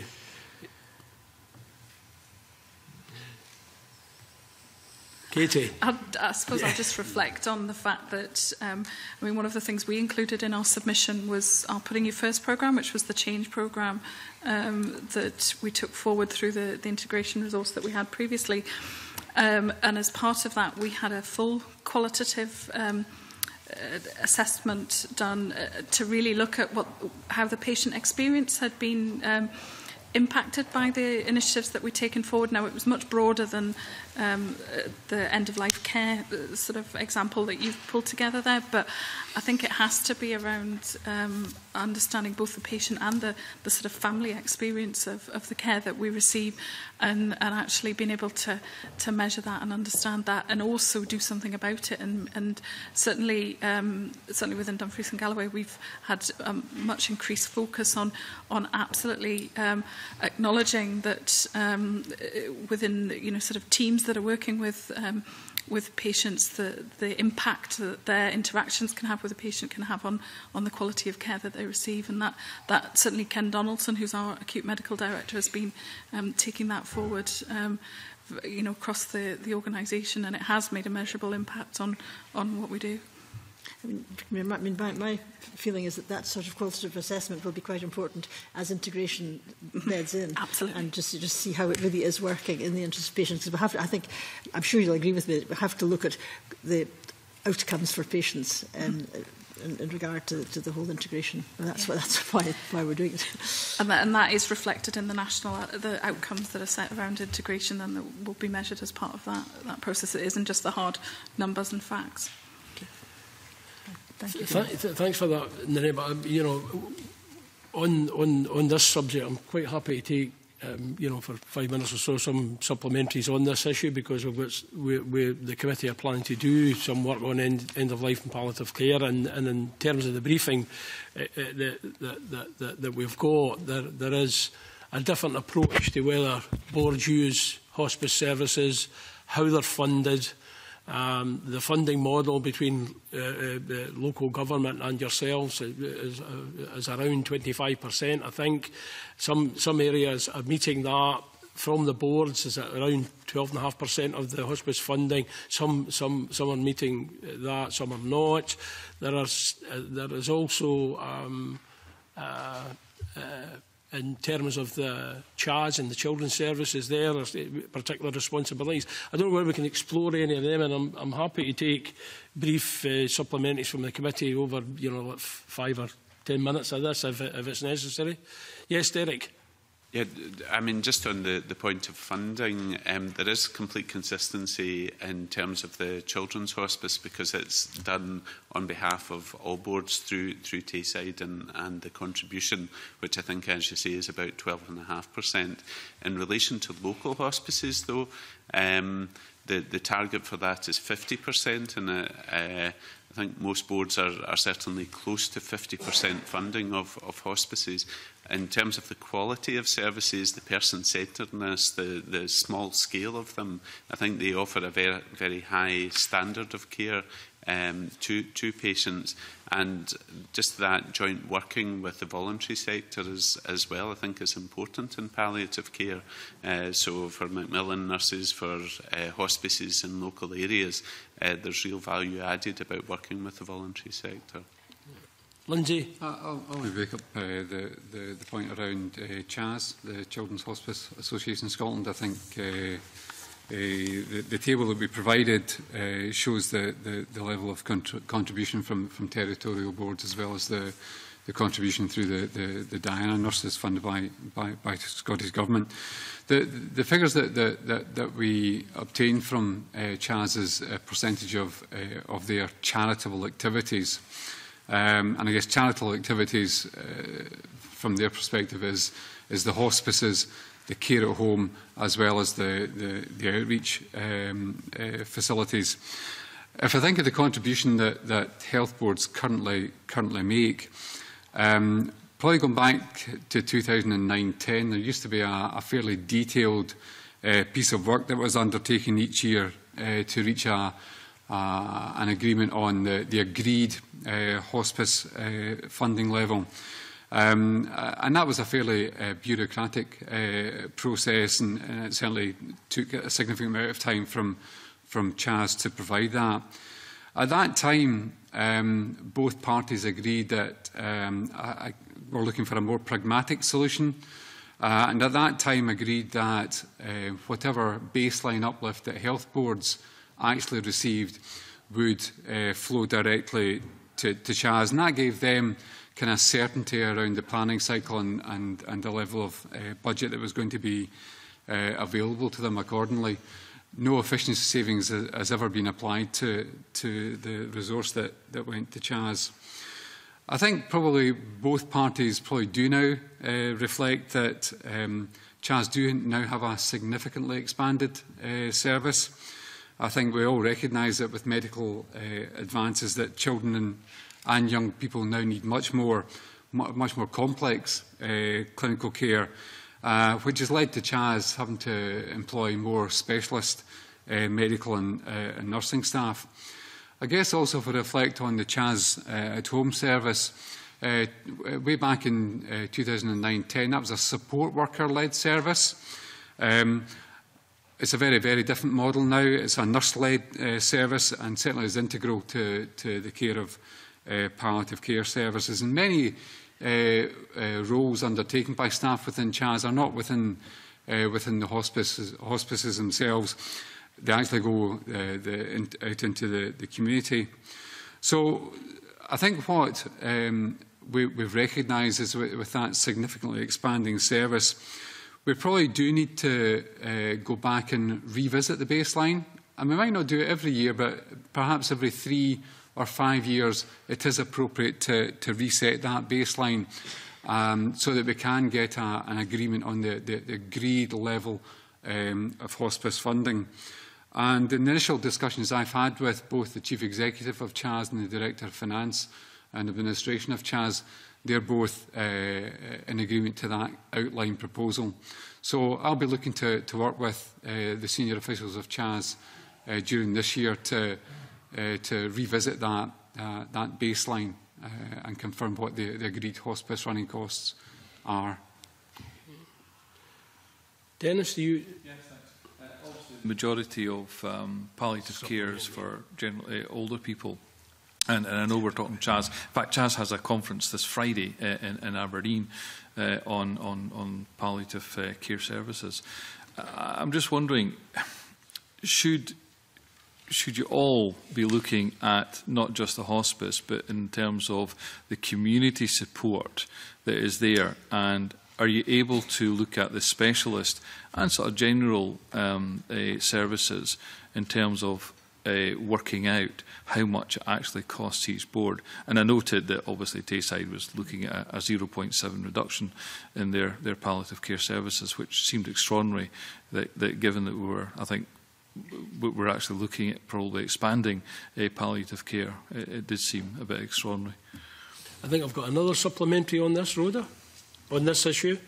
Right, yes, please. And I'll get the panel to respond to both, or if anyone else wants to come in. Okay. It's more about how we grow palliative care. I think what we get as a committee and everyone we speak to, those who are in receipt of palliative care have really good outcomes and have no complaints whatsoever. Where we do seem to get the problems is the lack of palliative care. Now, it seems in our discussion we're talking about the third sector charities providing most of palliative care, hospice, CHAS and the like. But we really need to look at mainstreaming this, and especially at close to home and in the community. Are there plans to do that, and what's the cost of that? How would that impact on budgets? And would good quality palliative care actually provide savings? Because a lot of people at the end of life are admitted to hospital needlessly, and indeed kind of they're in a kind of a stressful situation for themselves and their families. Anyone else? Just supplementary on that is just that sharper point. Some of the health boards were unable to give us any information about the cost of general palliative care that they provide. Is it feasible to ask for that, and how could that be done? And I think, just referring to earlier, that broad information set that says more people are dying at home is not necessarily, it doesn't give us any sense of quality or an indication whether they happen by accident or choice, you know. So it's those issues that we're exploring. Derek, please. Yeah, I know one thing that we've worked locally with care homes in particular, because there may in the past have been a tendency, if somebody was nearing death, to say, well, we'll take them to A&E and get them admitted to hospital, and therefore to upskill the care homes to provide support to them, training how to support people who are dying and to die with dignity, is something that we've done locally in Ayrshire and Arran to try and minimise the number of admissions to hospital, but also to really not take people out of their homely environment and into a very acute type of environment there. I think somebody also mentioned earlier on in terms of the outreach service that's provided, and I know in Ayrshire and Arran, the Ayrshire Hospice has outreach workers who work very much in the community, and again we fund 50% of that as a service to outreach, so it's not just about people coming into the hospice to die, but they can be supported well before that. They may come in a day case basis as well to the hospice. So I think there is joint working that goes on with those third sector organisations. Anyone else? I see Lindsay and then Katy. Okay, if I maybe respond to the palliative care resources in Tayside. If we had to look at the recurring budgets for palliative care services in both 14-15 and 15-16, you actually wouldn't see any differential. Tayside has invested in palliative care services over the past few years. The differential you're seeing today is just the actual expenditure that was incurred in April to March 14-15, recognising some of the operational challenges that they had, I'm guessing around supplementary staffing.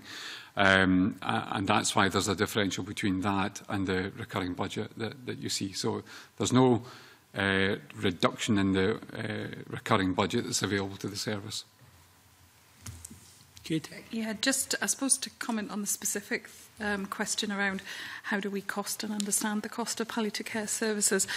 Certainly what we've included in the D&G return is those specific specialist services that we provide. So specifically the inpatient facility within the infirmary, which operates as our hospice, and also services that we commission through Marie Curie to supplement the community support. What you will find is within all of our community teams, our district nursing teams, an element of their role will be supporting individuals who are end of life. And it really is difficult to sort of say, well, actually, how much of their day have they spent on that? Similarly, we are dealing with individuals not just in our community hospitals, but in other areas of the main acute hospital that we have.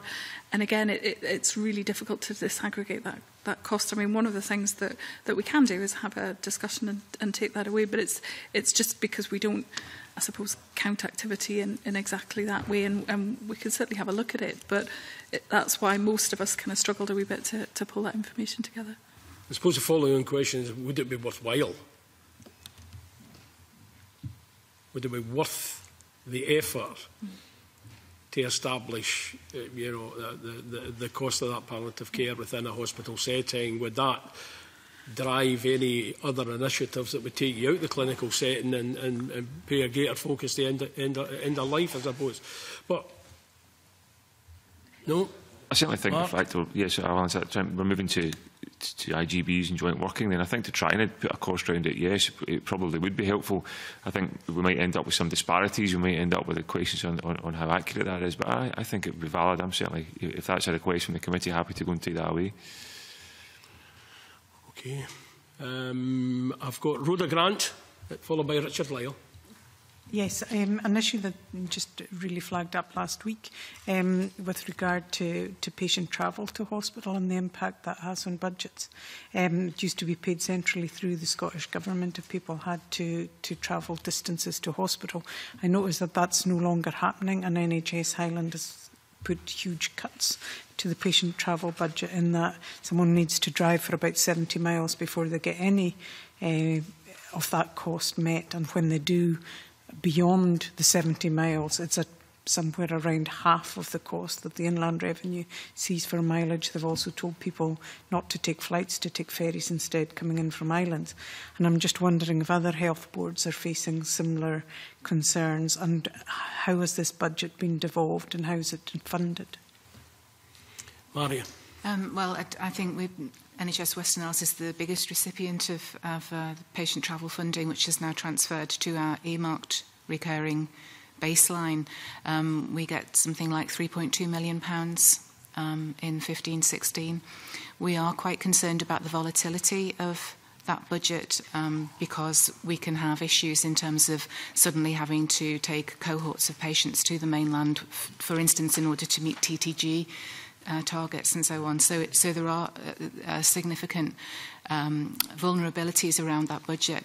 I have to say that we have included in our efficiency plans this year a small reduction at something like £25,000 to try and make a contribution towards the total savings target that we have from that budget. I don't imagine at the moment that we'll be making quite such swathing reductions as Highland, but I have to say that I can't either rule that out because we are struggling to identify the rest of our efficiency savings target. It is a real issue for us and we're very worried about it. I think the biggest thing, though, is that actually the people who live on islands do tend to have an expectation that all their travel will be funded, and I think there is a question to be asked about the equality of that when you look at people who live on the mainland who are expected to make their own way to their appointments, and sometimes their journeys can be equally difficult. Any other comments on that? Derek? Just to say, I think the Highlands and Islands travel scheme only applied to maybe 4 boards. So although Ayrshire and Arran has Arran and Cumbria, we didn't receive any funding from that. Okay. Move. Richard Lyle. Most of the questions good morning, by the way. Most of the questions I was going to ask have already been answered, but I was having a look over your submissions, cost pressures and efficiency savings. We all know that costs, most of the costs are staff, energy costs and drugs. In regards to your cost pressures, you put in hospital drugs, anticipated price and volume changes 2015-16. I'll give you a flavour, convener. Ayrshire and Arran assumed price uplift 2%, assumed volume uplift 22%. Dumfries and Galloway assumed price uplift 8.7%, assumed volume uplift 2.5%. And Tayside assumed price uplift 3%, assumed volume 5.7%. Now, some of those, Ayrshire and Arran is quite, it's not the highest, but it is quite high. But moving on, we come to efficiency savings, and this is where I don't square what you're saying to me. Ayrshire and Arran, Dumfries and Galloway and Tayside are planning to achieve around a quarter of their savings from drugs and prescribing. But you're telling us you're going to have a volume uplift, you're going to have a price uplift, but in the next step you're telling us that you're going to achieve your financial savings from reducing drugs. Now, maybe you could explain it to me. Could be the factor that some drugs are dropping off patent or whatever. You may want to pin your mask to that one. But how do these two square? You're saying volume and price has gone up, but you're going to save because you're reducing drugs consumption. You've got your answer, haven't you, Katy? No, you've got an answer. I'll maybe just explain a little bit about how we establish budgets. So we would establish a drugs budget in conjunction with our clinical teams and our pharmacists at local level. And what we would reflect in that is the gross cost of that budget. So for D&G, the 8.7% and the 2.6% will have been built up from our previous experience of what volumes we've seen from new drugs that we know have either been approved or going to be approved through the Scottish Medicines Consortium, and any kind of local investments or developments that we've made in drugs. So we've reflected that gross cost within our financial plans and our budgets. What we're doing at the very same time, though, is looking at how we can deliver efficiencies as a board. So as part of that same piece of work, essentially, we would look at actually there's a range of areas where we can look to make efficiencies. So if I use volume, for example, we might have seen quite significant increases of volume year on year, but that doesn't mean to say that we wouldn't target that as an area that we want to make efficiencies. So certainly within Dumfries, part of our level of efficiencies that we're looking to deliver in year will be about trying to reduce that volume level from the 2.6 to a lower level. And that's not a kind of an unreasonable approach to take.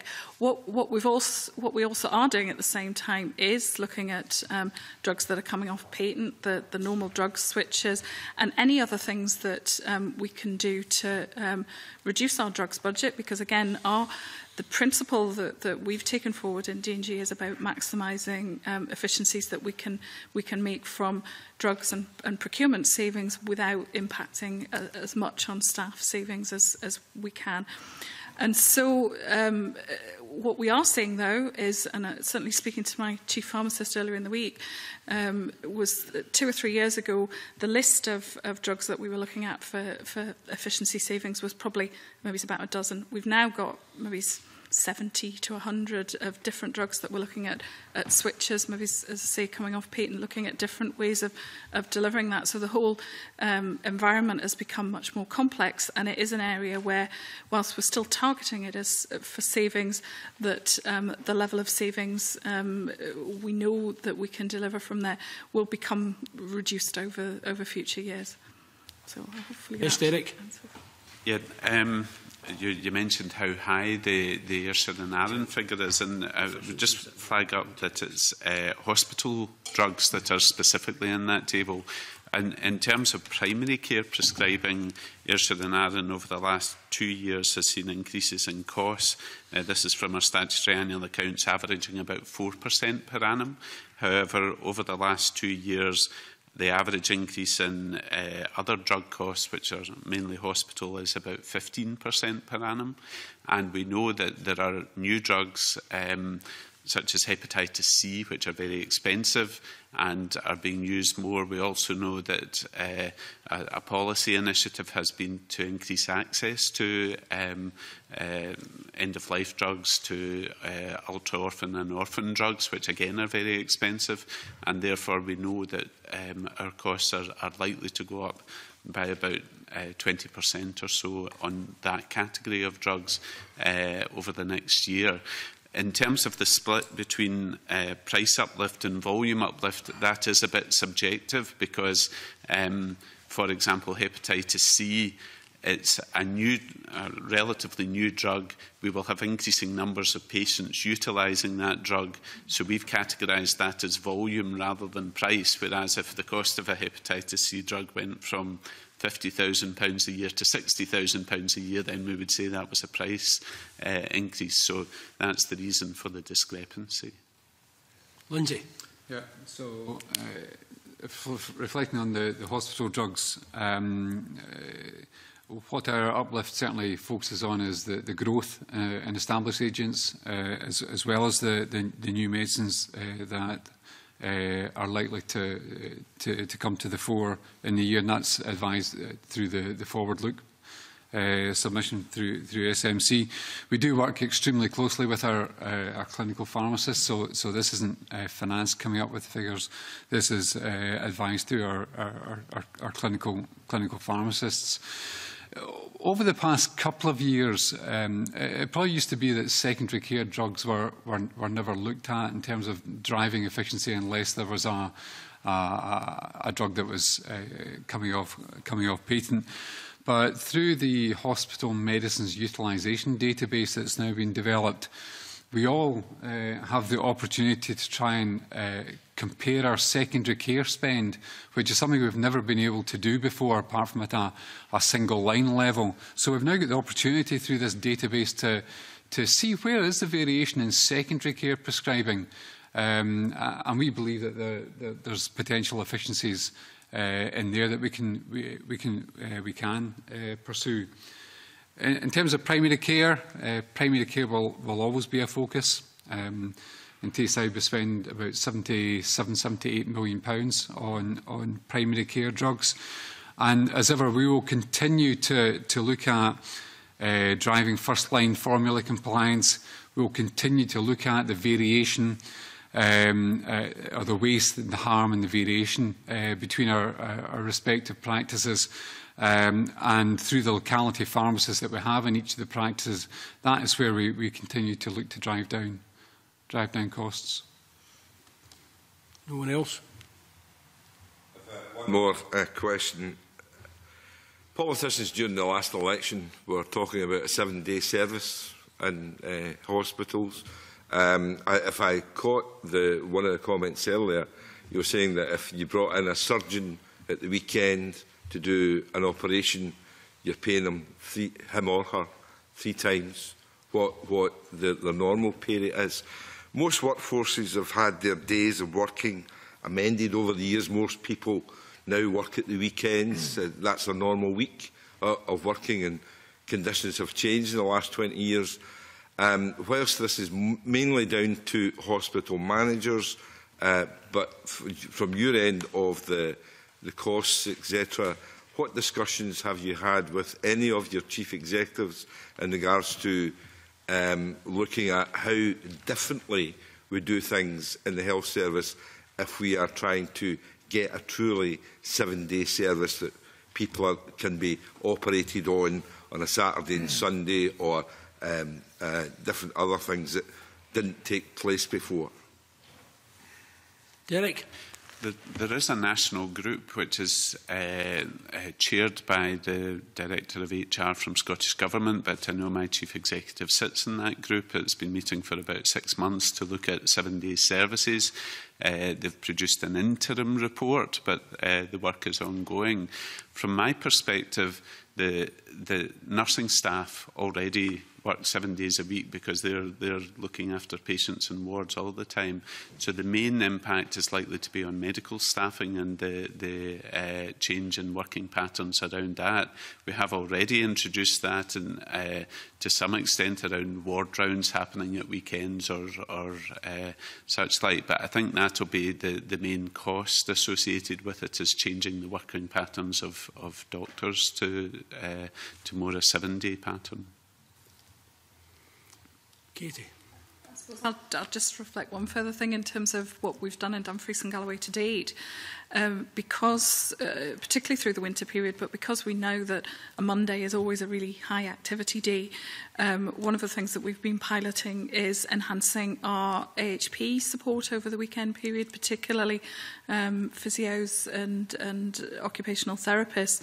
And that, has had an impact on how busy Monday is, which means that, kind of when you're starting the week, and particularly through the winter period when there's, reduced bed capacity, that's had an impact on services. So we are thoughtful about what that might look like moving forward, particularly when we need to be clear what our vision of a 7-day service looks like, because it might not necessarily be that we do everything that we do during the week at the weekend.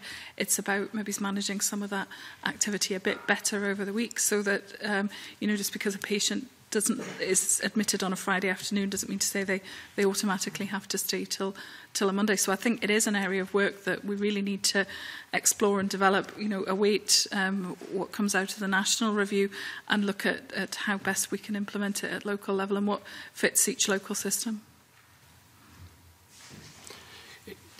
One final question, where anybody else wants one that takes us almost full circle about priorities being set out with maybe the boards, and targets being set out with the boards. And in our report in 2014 to the Finance Committee, we suggested that we needed to place more attention on analysing the performance of targets, in the sense of those targets that are more urgent for change, and leaving a longer period of time, I think we said, for revision to targets that have a lower priority, that prioritisation. Do you have any views on that type of approach, that would be analysing those outcomes and priorities and de-investing in some of them, or pulling back in some of them and concentrating on others? Is it an approach you already adopt? As some targets I think are seen as a lower priority than others. Is that a process that does take place? Do you agree with the committee's view that within that we need to analyse outcomes and prioritise efficiently drawing back and having that flexibility to drawing back, I suppose. Derek? Maybe just reflect back comments from clinicians that I've heard around targets, in particular waiting times targets, and clinicians would always prioritise the greatest clinical need as being what should come first, and sometimes they do feel frustrated that someone with a relatively minor need has to be treated within 12 weeks from them seeing them, or within the 18-week referral to treatment time, where someone with greater need, that means they have to wait the full 12 weeks or the full 18 weeks. So I think there is something about differentiating between the urgency and the clinical need that's identified by the clinicians, as opposed to having a blanket for everybody requiring to be treated at the same time. Has there been any work done on it, any analysis done on, we assume that that happens, but has there any analysis been done? I think, that clearly the clinicians on a case-by-case basis are assessing, and if someone needs to be an urgent or a routine, and they do a degree of prioritisation. I'm not aware of something being done on a national basis. It tends to be more anecdotal and individual. Is there any work happening locally at the boards, Mark? No, I think, as Derek touched on at the beginning, I think in any organisation you have a suite of performance targets. Some of them will be more important than others, and some of them will take up your attention and a larger part of your resources. I think the question of should we de-invest or divert resources from certain targets onto others, I think is a question that it's a board-wide question rather than Director Finance question. And we follow our clinical strategies, we follow our local development plans, and they set out a whole range of targets to which we allocate resources. So there may be an argument for it, but I think it would have to be wider than the Director Finance that makes that decision. Some boards suggested in their evidence that guidance and priorities should be developed. Is that the justification for it? That you're not best placed to, as financial people, to set that guidance and priorities? Is that what you're saying? Should there be guidance? Who was it? Who mentioned in the evidence? I think there was some evidence that we received that we need to have some guidance on. No, Katy. I'm not sure if it was me that said that, but I think certainly from my perspective, we need to make sure that the targets that we're focusing on are the right ones. And I think we talked a wee bit earlier about the flexibility around some of the targets.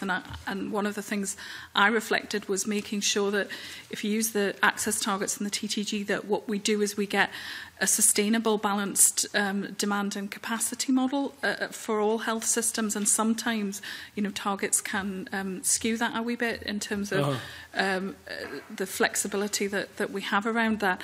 I think we have got some of the focus right, because we're looking particularly at partnership level around things like delayed discharges and things that really have a bigger impact on the whole system, not just our acute system. And I think one of the things that we've talked about is about not just focusing on what we can measure, but actually focus on the whole system. And I think as we move into that integrated world and we get more sophisticated in the performance targets that we have that sit around that, we need to be thoughtful about I suppose the basket of targets that we use to measure overall board performance. And as you say, it probably isn't us as individuals who are best placed to say exactly what those yes. targets are, but we need to think about how we take that forward. Okay, but none of those ideas appear in your efficiency target. We've talked about flexibility or about how savings can be made, but none of it, unless it's in the productivity savings that we hope to give them. But none of that type of thinking appears when we get to the stage of proposing efficiencies. None of that flexibility seems to appear there. Is that a no-go area? Or, Derek? There are things, and have been for quite some time, around advice we would get from clinicians or public health or whoever around what are low-value procedures. So, adenoids and grommets and, certain things that they say, well, we really should be doing less of these. and therefore we can monitor, and that may move to the extent, well, we're going to issue advice to ear, nose and throat consultants. We shouldn't be doing any more grommets, but there will always be exceptions. So there are some clinical advice that we have and have implemented over a number of years in those areas.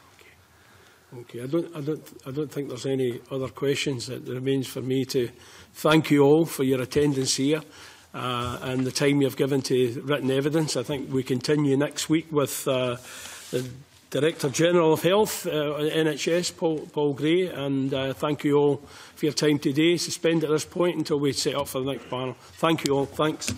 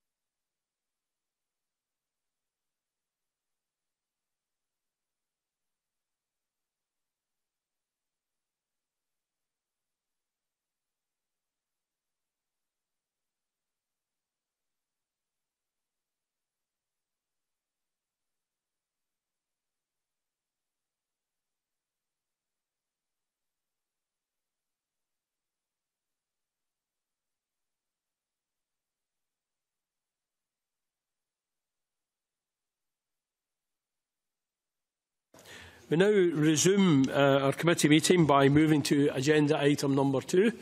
Sorry for delaying our witnesses there. We've had a long session. The second item, of course, on our agenda is the evidence session on smoking prohibition, children and motor vehicles. Scotland Bill, and this is the first panel of witnesses that we've had to give evidence to the committee on this bill. So we welcome Dr James Cant, Head of British Lung Foundation Scotland and Northern Ireland, Sheila Duffy, Chief Executive of ASH Scotland, and David McColgan, Policy and Public Affairs Manager, Scotland British Heart Foundation. And they're all members of the Scottish... Celia! I have Celia. What I'm doing, I just noticed you there, but according to my brief, I'm introducing all of the others here as members of the Scottish Coalition on Tobacco. And of course, we have Celia Gardiner, Health Improvement Programme Manager, Tobacco NHS Health Scotland. Welcome to you all. I'm going to proceed to questions immediately by taking the first question from Richard Lyle. Convener, I have an admission to make. I'm a smoker. I smoke in my car. Basically, if we go back 20, 30 years ago, maybe not the done thing nowadays, but 20, 30 years ago, most people, I smoked in my car when my kids were in the back. They're now grown up, but my daughter doesn't smoke, my son doesn't smoke, and now my wife doesn't smoke. But basically the situation is that this bill will, as far as some people are concerned, invade their privacy, invade their sitting in their car, smoking. I actually am leaning towards this bill and don't smoke in my car now when my grandson or granddaughter's in the car. But still, what effect do you think bringing this bill in would have in order to help children? What effects at this moment in time are there on children?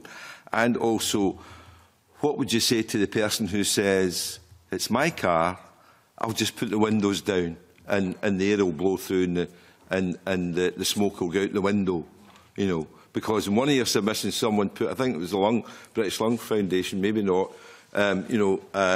will exempt convertibles because the people have put their...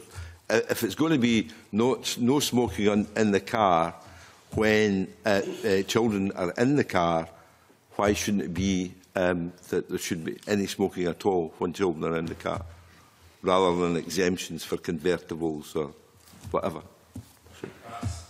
I'll start on this one. Can I just begin and, for the record, make a declaration of interest that neither myself nor my organisation have had any contacts, financial or in kind, with the tobacco industry or any similar vested interests. What I'm about to tell you may surprise you. I have been in post with the British Lung Foundation for 5.5 years, and I have not yet told a single smoker to stop smoking, and I never will, because it's not my job to judge in any way, shape or form. And had it not been for a slightly different twist of fortune as a teenager, I would probably be smoking in my car as well at this point in time. This is very much a case of working together with adults, whether they smoke or whether they don't smoke. This is absolutely not an attack on smokers. And again, this may surprise you, I have on a personal and organisational basis defended the rights of people to smoke within the confines of their own environment. And you have an absolute pledge from our organisation that while we want to work together to protect the next generation's lungs, we were always there to support people whose lungs have been damaged for whatever reason, without any prejudice or judgment involved there. In terms of the convertible, you may not be surprised how much esoteric thinking went into whether or not there should be a ban on convertibles or not. And I would like to think that the approach that the BLF is proposing is a pragmatic one. And we are trying to have something that is seen to be enforceable and sensible.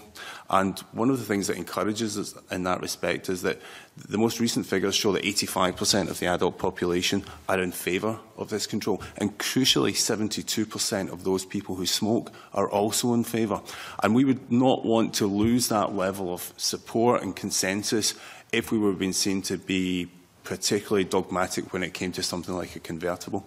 It's absolutely crucial, however, to differentiate between the impact of second-hand smoke in a convertible, or lack of, compared to, for example, the impact of second-hand smoke in a car, even when the windows are wound down. And we're in a very fortunate position nowadays because we actually have the ability to have precise measurements of the level of PM2.5 within a particular environment. Dr. Sean Semple and his colleagues at Aberdeen University are world leaders in this. And what their long-term studies have shown is that even with the windows wound down, you would still be, any passenger within the car, but it would still be encountering average levels that would be more than 10 times the WHO safe level of PM2.5 exposure. And a crucial point to get across before I finish is that it's important that we realise there is no safe level of exposure to second-hand smoke, given the number of toxins within the chemicals themselves.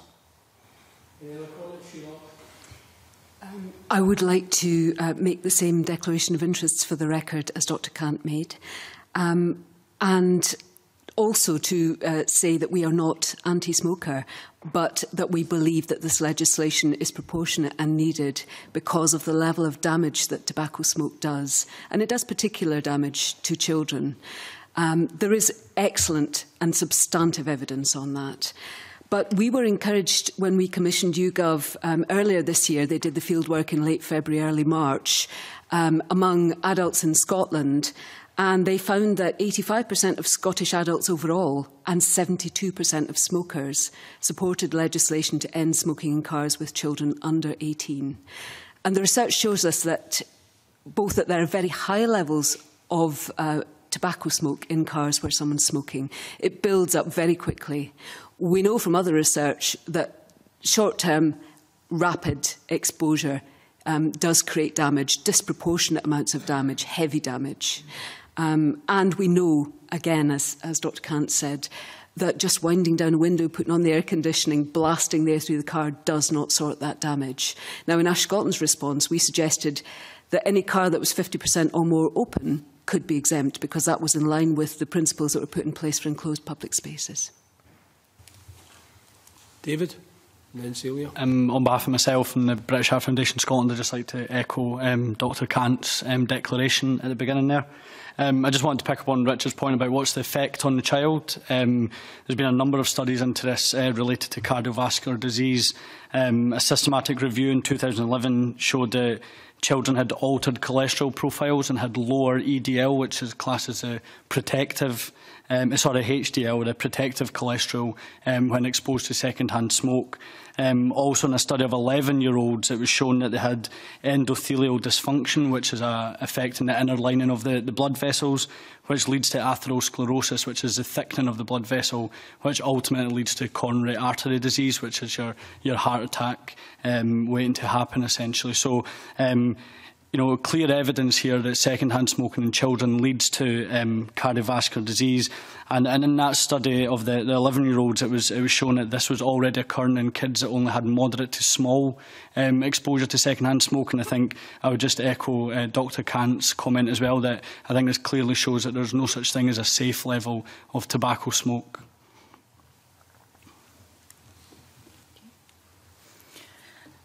I would also echo the statement made by my colleagues about not having any links to the tobacco industry. I think the important thing about this legislation is it's about protecting children. It's not about getting at smokers, which is what my colleagues have said. And the important thing is that children, a car is a confined space, and when children are in a car where somebody is smoking, they breathe faster, they have smaller airways, they absorb the smoke much more quickly than an adult does. And I think there's a bit of a general misperception by the public that if you wind down the window, it's safe, that there's fresh air coming in. But we know it's in the chemicals that are in second-hand smoke, as others have said, there is no safe level of second-hand smoke. So it's important to put this in place to protect our children. It's not about having any baggage with smokers. We need to do that to protect our children.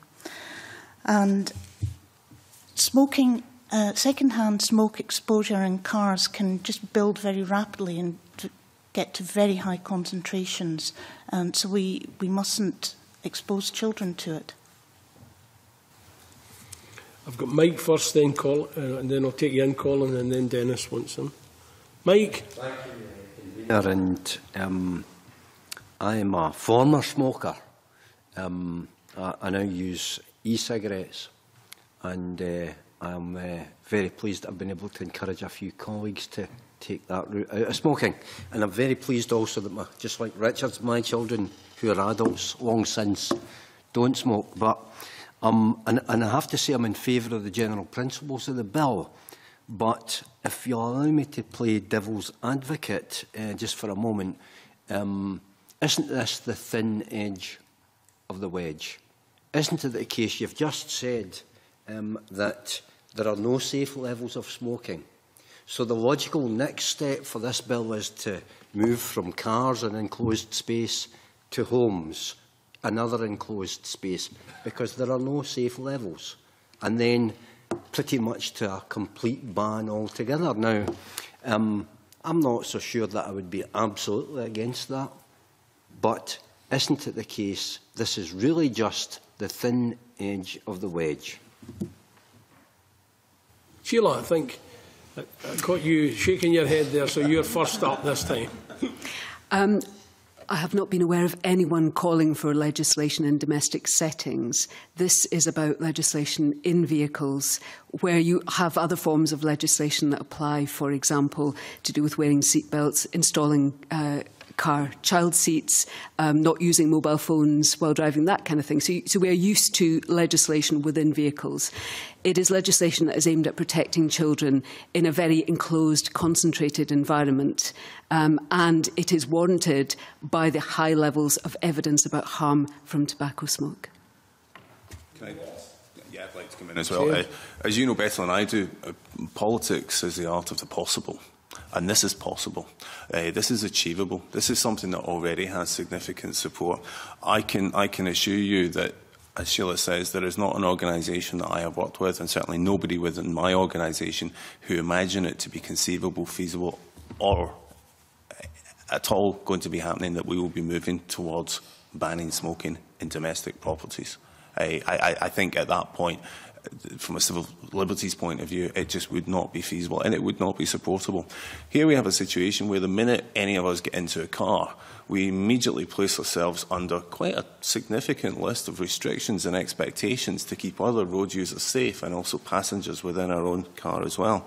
And Scotland has set a phenomenally ambitious target to go smoke-free by 2034. So that's defined as 5% smoking or less. And what we need to do to achieve that is we need the actual mixed suite of activities. Most of it, the vast majority of it, is going to be the change of behavioural norms. There are very, very few situations where specific, discrete pieces of legislation can encourage that change in behaviour, but as Sheila says, also crucially provide that protection. So I'm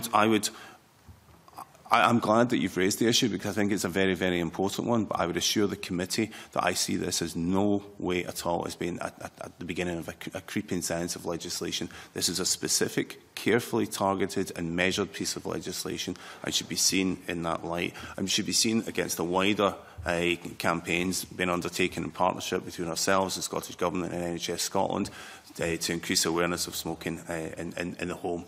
Take It Right Outside is an excellent example there. We're not telling people not to smoke. We're telling people that if they will smoke, smoke in a way and in a place that keeps their family safe. You'll forgive me if I'm, now a non-smoker, a bit of a zealot now in this cause. I'm enthusiastic. But I have to say there's a logical inconsistency here. The damage to our lungs through smoking is a function both of the size of the enclosed space and of the amount of time we spend in that enclosed space. So, You know, and the logical inconsistency I would put to you is that your position on an outright ban, for instance, in homes is scientifically and logically unsustainable. And there is another argument about public opinion and about public and civil liberties and public freedom and so on. I think by pretending that argument doesn't exist, you're doing this cause an injustice. You're attempting to not explore the issue fully and in the round, and therefore I'm disappointed at the answers that you've given, but maybe you want to reflect on that and add to what you've said. Sheila. I'd like to add, please. I think one of the benefits of having this debate and having this legislation up for consideration is it will raise public awareness that tobacco smoke is in itself a harmful, damaging substance. And we have evidence from other countries that people have voluntarily introduced additional restrictions when they have got that message. We know from the refresh work that Ash Scotland did with the Universities of Aberdeen and Edinburgh that parents and carers want to protect their children, but they don't always know what's effective to protect their children.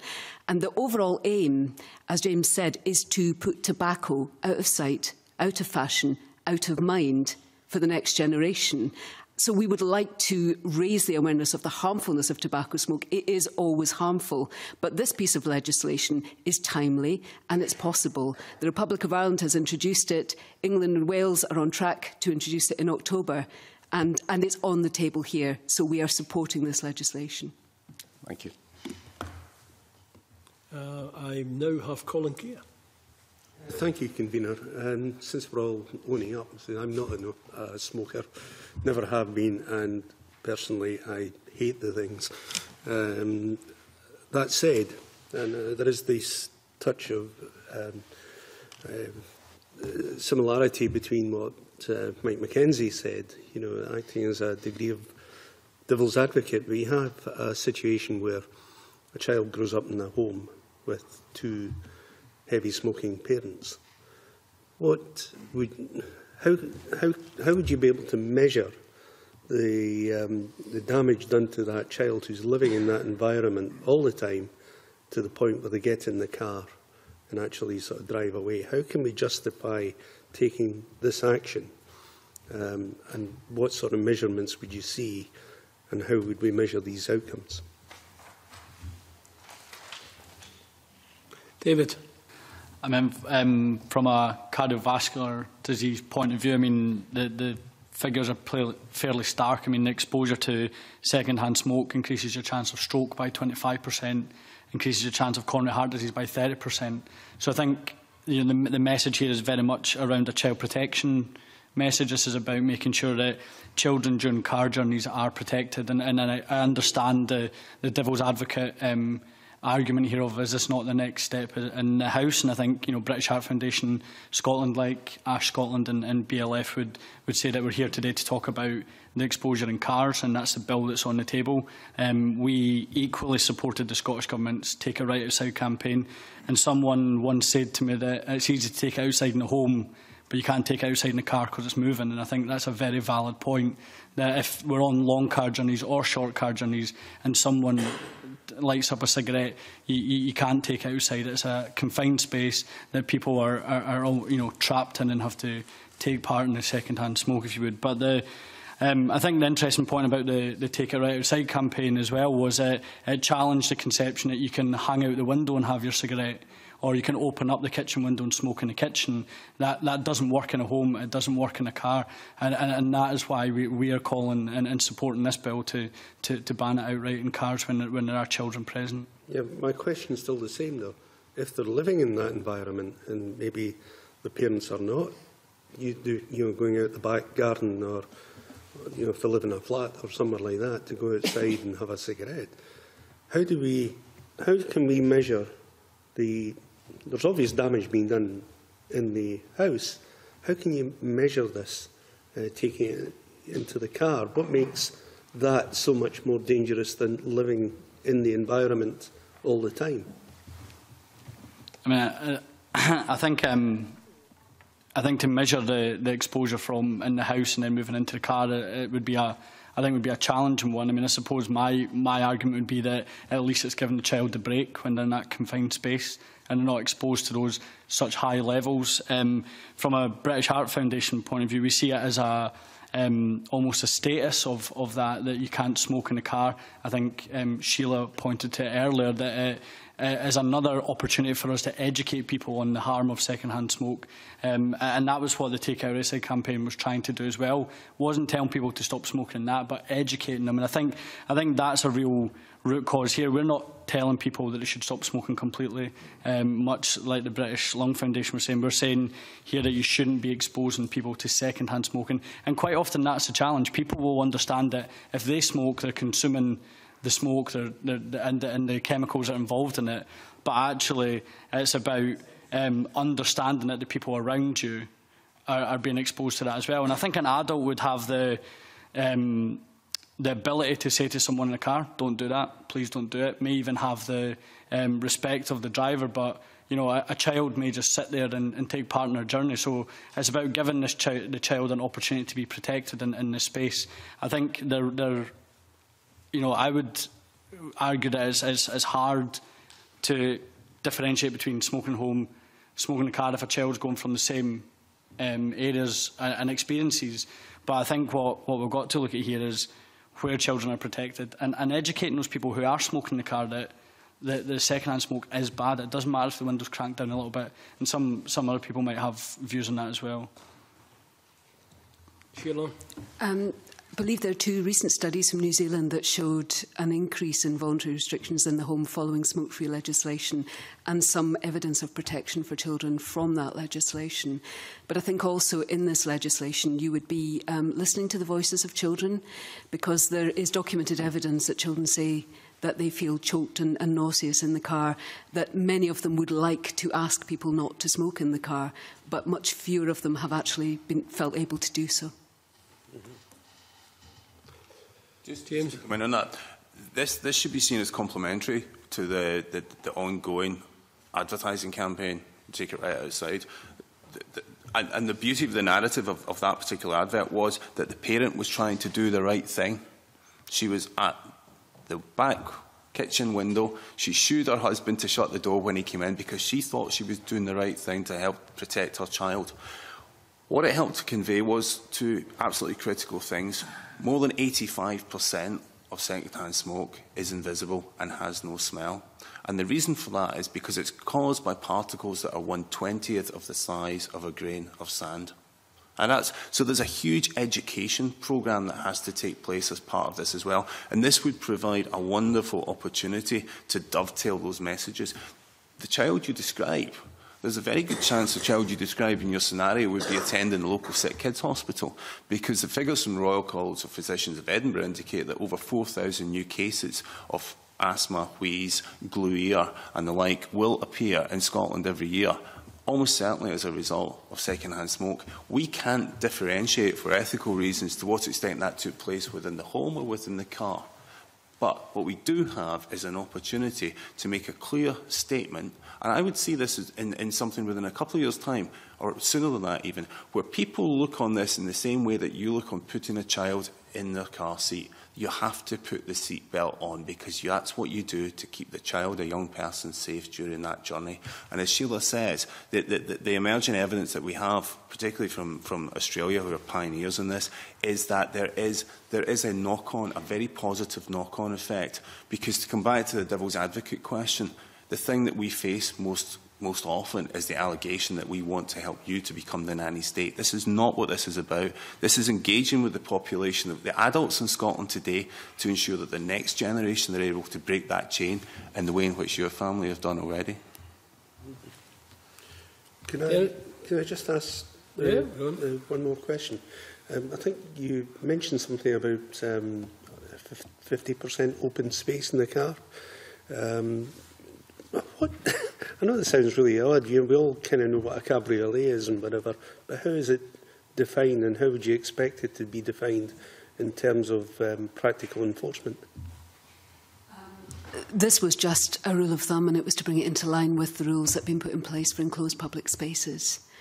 Because what we do know is that opening windows in your car and turning on the air conditioning will not sort the problem of tobacco smoke that is still there in sufficient quantities to be considered harmful. And so that was really just a rule of thumb that we suggested. I mean, I just say this because of the fact that a normal cabriolet with a fold-down back roof, for instance, and then you have something like an old 2CV that has windows up, well, the front, the sides, and perhaps the roll down. How would you? I mean, there's got to be a difference in air circulation round about there as well. I know this sounds really mundane, but the fact is, these different designs exist, I mean, what I liked about smoke-free enclosed public spaces was the simplicity of the guidance. It was very clear and simple. And then perhaps working out what fitted and didn't fit was less clear. But I think, to me, that's in line with the existing legislation. I presume there's no support for exemptions for convertibles from the panel in the bill. If it's more than 50% or 50% or more open. I have to confess that we're relatively relaxed as to whether or not the eventual legislation contains cabriolets or not. My experience of going through Easterhouse in our recent summer weather has not indicated many 2CVs or cabriolets, certainly not with the roofs down.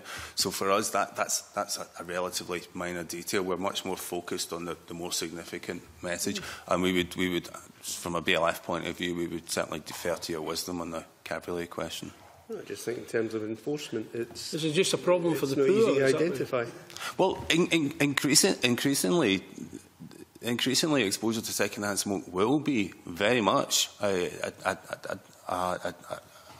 will have a social and economic element to it, because what we've seen in terms of the smoking rates is that Scotland is doing very well in terms of encouraging reduction of smoking within the more affluent communities. This is an absolute inequality issue as well, yes. How have they reflected their opinion and how they view this legislation as they view recent legislation and smoking in public places? That's an absolutely critical element, and a lot of our work has been geared to working with children in some of Scotland's most deprived communities. We've done some work in Easterhouse to develop some messages. Sheila mentioned previously that very often children feel disempowered. They feel as though they don't have the authority or the voice to be able to speak in that way. So we've actually done some extensive work across some of Glasgow's more deprived areas, and we're currently doing it in Forth Valley as well, because for us it's absolutely crucial that children are given the voice, but that entire communities are taken along in this way. Because I think you're very right to highlight the danger that many people do feel as though health is done to them rather than with them. With the smoking ban, that's certainly the case, isn't it? It hasn't significantly, we see evidence of that every time we walk along the street, outside pubs, clubs, whatever it's been. Exclusion for their point of view, is it not? So how do we know that that group of people who this would, by your statement, directly impact, are they in favour of that? Have we done any work, quantitative surveys or anything with that group of people who we're targeting here, I think? Celia? There was quite a lot of work done with the Take It Right Outside campaign last year.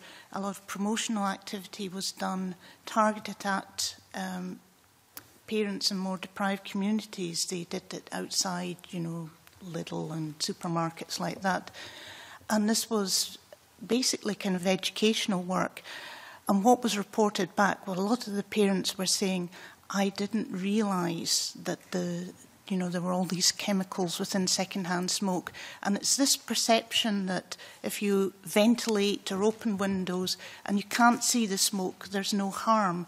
Whereas what we're talking about, it's invisible to the eye, it's there in the atmosphere, and people breathe it in. You'll have also had submissions from the University of Aberdeen and all the work they've done with the Dylos meters that can actually measure the amount in the air. And James and the BLF have done a lot of work on this and placing it in deprived communities. So we know that there's a real educational need, that there's a misunderstanding about what the harm is from second-hand smoke. And it'll be really important if this legislation comes in to build on that education and make sure that parents are aware of just what harm and how it's harmful for their children, and about what they can do to protect their children. Because most parents, they want the best for their children. They don't want to knowingly harm their children. And so there's a kind of gap in knowledge here, and we're working at breaking that down. And I think once this is generally better understood, the difference between not seeing smoke and the harm still lingering there and the way it can dissipate throughout the house very quickly, then we'll be making progress. I think we've got to accept that that message hasn't got through to that group. So that takes us to enforcement. So they're not listening, they don't understand, they won't listen, whatever. So we're legislating now. So how do we enforce that legislation? Well, I still think there's a big education need here. It's not that they're not listening. We've failed in many respects. I know there's a change of behaviour, but that's the group where there's still the most amount of people smoke, and that'll be related to social economic problems. That's if you're living a sad life, having an extra 5 years in that life isn't something they're going for, and they're not receiving the educational messages. Many of them are still smoking. They're smoking when they're pregnant. They're smoking at home and with children around. They're smoking in cars. That's a target group. There's several different things in there. What I would say is we're not targeting an educational message that's about stopping smoking. The message is about protecting their children, and I think that's a different message from giving up smoking yourself. It's about how you do the best for your child, and I think people are open to hearing that message. Maybe I'm not up to speed in this, but in those hard-to-reach communities, we are struggling to reduce smoking prevalence while they are pregnant. Oh, I know that. So just saying,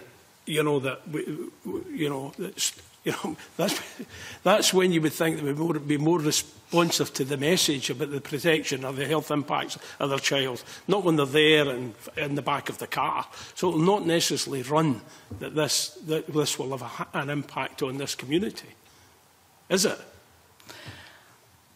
James? I would be very happy to invite you out to some of the community work that we do, and I think you would be actually very heartened at the impact that these messages have upon the young people themselves, the parents' generation, and crucially the grandparents' generation, because as we all know, grandparents have huge influence and also have huge practical significance in terms of childcare as well. This is something where, when we go into work in the community, we work with the community, but we seek to work with families across the generations. And I think it's very important to differentiate, as Celia highlighted. This is not about us trying to stop people smoking. This is not what this is about. This is about protection of the next generation. The point that you raise about smoking in pregnancy is of huge importance. I would actually say that that increases the priority importance that should be given to this particular piece of legislation. It also increases the importance of making sure we get across key messages. So, for example, many of those who will be smoking while pregnant in deprived communities may have a sense of fatalism or despair. Critical message to get across is that if you smoke during the first trimester, the stats tell us that your baby should be born unaffected by the impact. So there's an imperative there to give up within that first trimester. So the messaging is absolutely critical. But the work that we've done with communities is actually encouraging. And I think what we need to do, if Scotland is going to achieve its ambition by 2034, we need to take this on as a society. We need to see this as something that's empowering. We need to recognise that if you as a couple are smoking a pack of 20 a day each, then by the time your child reaches 18 or 21, you could have had £100,000 that you could have given to that child. That's how Scotland needs to address the wider. But to come back to the specifics of this, what attracts us and what the reason we're so supportive of this is because we see this as being a particular piece of legislation which has immediate and long-term impacts in terms of safeguarding children's lung health, and has very, very significant support, not just from the population as a whole, but crucially from those people who smoke. Yes. But we're at the stage, the bill's about legislation and enforcement. So if it had been all wonderful and the messages we're getting across, we wouldn't be at a stage where we're legislating and enforcing. That's, you know, so there are, as well as the legislation, there's a continuous, I hope, of that educational message, refining our public messages and specifically targeting those people who we're talking about here. It's not the wider population that we're talking about. That's the point that you made, and I agree with. But we are talking about legislation here and enforcement. So we anticipate that some people will not listen to that message. So how do we ensure that this is enforced effectively in terms of the bill? Sheila. I think you're right to flag enforcement, and our belief would be that the police, because they routinely are out checking vehicles, enforcing other legislation, would be best placed to monitor and be part of the enforcement in this. And we're aware that environmental health, the Royal Environmental Health Institute for Scotland has also said that they would be happy to work with the police to enforce this properly in Scotland. And I'd take you back to the two pieces of New Zealand research I mentioned previously following the implementation of smoke-free legislation. And they concluded that there was a drop in the likelihood of children going on to take up smoking as a result of smoke-free legislation in vehicles, which was independent of smoking in the home and other areas. So I think this, for me, this legislation looks like an investment in the next generation. Yes. And do you believe you'll have the support of these hard-pressed communities who are enforcing smoking legislation in cars rather than scarce police resources being used to tackle the moneylenders, the violence, the drug dealers in the street? We would divert police away from that to enforce smoking in cars. Well, we would hope it could be done as part of their regular traffic duties rather than be an additional significant burden. So just to come in on that point, the parallel I look most closely to is in terms of seatbelts, and what we found was that when legislation was coming through, it gave a priority and a significance to this element of grandparental safety, which it may not otherwise have had. It also allows an opportunity for advertising campaigns which really get the message across. Yes. I don't think we would for a moment anticipate diversion of actual police officers to this. I very much agree with Sheila's point. We would see it as being part of the ongoing police activities in terms of road traffic offences. But you would accept it's a finite resource, the number of police officers that we have, the others who could carry out similar work. And if were it not for the fact that this is something which causes permanent and sometimes fatal impacts on children in Scotland on a daily basis, I would not be pushing for that. I accept your position on this. Yeah. But, you know, in terms of drink driving, seat belt, mobile phones, they are all specific, in many cases, specific campaigns in and around Christmas or summers and on particular roads. These initiatives are usually information-led, you know, so... With the backing of legislation. You are, unless it's what you're saying is it's just an add-on. There'll be no specific campaigns to do this. It's just when they're out doing, you know, a road check or a seatbelt campaign or a drink driving campaign, then that would be added on. Is that what you're suggesting in terms of the police enforcement? British Heart Foundation Scotland doesn't have a position on how this should be enforced, but the examples you gave there, I suspect Police Scotland and whoever runs the campaigns decide when to do them. Drink driving's done round about Christmas period. I'm sure it wasn't thought of in the very first instance when we imposed drink driving that it would be a Christmas campaign. So there's no reason why the Police Scotland might not decide to say we will have a week at the beginning of the summer holidays to crack down on this. But I think the point that James made is a really valid one, that it gives us an opportunity to raise the profile of this issue and educate through the legislation. And the things you mentioned in terms of mobile phone, seatbelts, drunk driving are all legislated for, so they've come up with ways of enforcing them. And I think Sheila's point of it being part of the regular road traffic duties would be a sensible one to take. But they do require resources, and they do require police resources.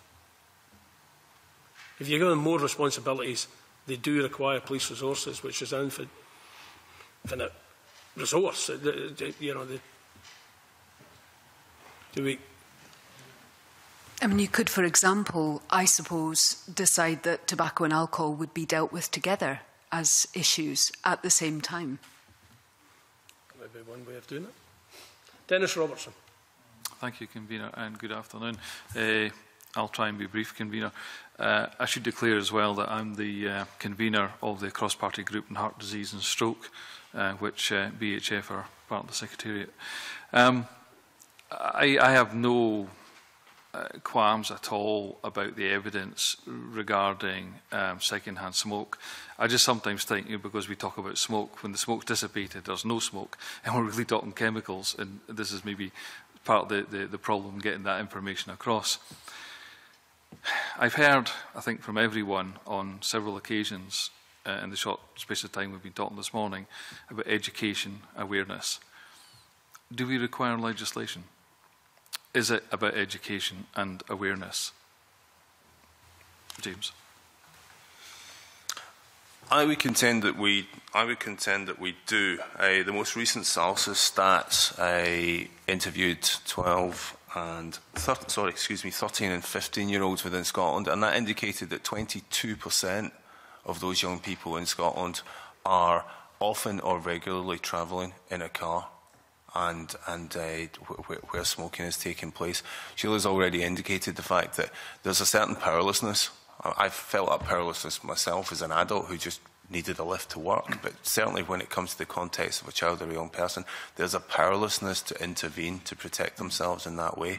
When I put that alongside the scale of the immediate and long-term medical threat that this causes to children and young people, then my conclusion is that, yes, there is an imperative for that. I'm not qualms about the evidence and the medical effects that impacts. I mean, I think that's a given, to be perfectly honest. And I'm taking up the convener's point about the enforcement to some extent. And what I'm saying is it still about education and awareness? We are accused sometimes in governments and parliaments about taking forward legislation that isn't necessary, and where it should be a different approach. And I'm just wondering, is it education and awareness? Do we need to have this absolute cap? Do we need to be more smart? Every time a car is sold, does it have with a handbook, does it have a no smoking sticker attached to it?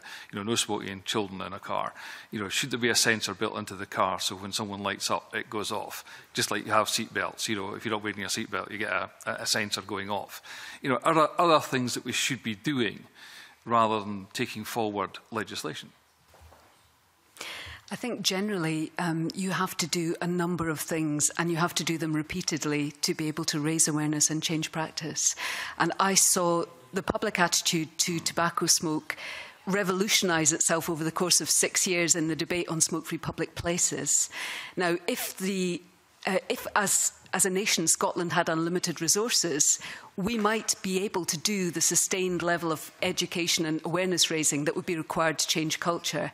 But my experience would be that there would be significant media interest in this legislation, and that you will get free education and awareness raising that would cost a lot of money from the public funds in any other way. Yes, David. From a British Heart Foundation point of view, we've looked at international examples in Australia and Canada and where this has been brought in and legislated for, and seen that it has a substantial impact on the reduction in children going in car journeys. And I think James alluded to the 60,000 a day that is happening. And I think the scale of the problem, the health impact that we're talking about here, I think it really begs the question of why haven't we done it already in Scotland? And we have a history of being progressive on things like smoking in public places, and I think the time has come that Scotland really does need to act on this. We're not talking about 5 or 6 kids a day that are doing 60,000 journeys are happening, and that's one's too many really. But I think that number and scale is massive, and it's something we really should be acting on. Richard? Sorry, Dennis. I was going to say, I'm not against taking forward legislation. I'm just asking if it was necessary. Yeah. My other point, if I may, convener, before you bring in Richard, is it's on the, and it's maybe something that these witnesses may not have a particular view on, but it's about the adult age limit, the 18. You can actually hold a licence at 17. And my other point is, if you've got a young person smoking in a car who is 16, and there's no adult there. I mean, they're just sitting in a car and they're smoking. The legislation doesn't seem to cover that. It's just this adult age of 18. That's a peculiar age limit for me. Do you have a view, Sheila? My understanding is that 18 is generally an accepted age for child protection internationally. When you're talking about child rights, like to learn to drive or whatever, 16 tends to be preferred. Well, we have a different legislation in Scotland in terms of the age, in terms of children, transitions, care, duty of care. I'm just wondering if that needs to be looked at. Well, I think that's to do with supporting children and children's independence and rights, and this is the age of 18 is generally, I think, internationally accepted for protecting children. James? I think from the BLF point of view, we could see no clear, definitive, correct age because of the complexity that you mentioned. And from an organisational point of view, we would be quite relaxed in terms of where this went and where the legislators thought would be the most sensible cut-off point. Yeah. Sheila, you want to come back? I suppose in terms of underage sales and so forth, having a higher age range makes it easier to distinguish when children are younger. There's less argument, if the cut-off is 18 rather than 16. Celia? That was a point I was going to make, is actually 18 is the age that you're legally allowed to purchase cigarettes, so technically, we shouldn't really have 16-year-olds sitting smoking in a car, though in reality, we probably do. Richard yes, Simpson. I want to ask about a slightly different issue, and that is the level of accidents that occur in cars with drivers who smoke. Because I understand that actually that is considerably higher than the cars which are non-smoking. But is that the case? I mean, my understanding is noted as a factor in road traffic accidents, and it's probably significantly underreported. It isn't always put down as the cause of the accident. I think that it may be covered under existing motoring restrictions. Because I'm just wondering whether we shouldn't, why, as Mike Mackenzie was saying right at the beginning, I mean, slippery slope, but a slope upwards in this case. Why don't we just ban smoking in cars completely? Because if the accidents are greater, I think anything you do with your hands, apart from actually having them on the steering wheel, is not good. But I mean, and smoking is really unnecessary. So why don't we just ban smoking in cars completely rather than just the more reasonable thing of protecting children? I suppose this legislation for us is about protecting children, and we would like to see this secured. Okay. And we are here examining a bill that didn't propose any of that. I know. E-cigarettes in the car wouldn't be covered by this bill? That's not the proposal that's on the table, and there isn't the same level of established evidence of harm that there is for tobacco smoke, which is really irrefutable, although I wouldn't be surprised if you didn't get challenges on that from some of the tobacco industry representatives. Right. Okay. Is there any other questions? We don't need any, do we? Thank you very much for your attendance today. We look forward to going on this journey with you over the next few weeks and seeing the further evidence. Thank you very much indeed. Thank you. I think that concludes our business for today, but but I didn't. We can close.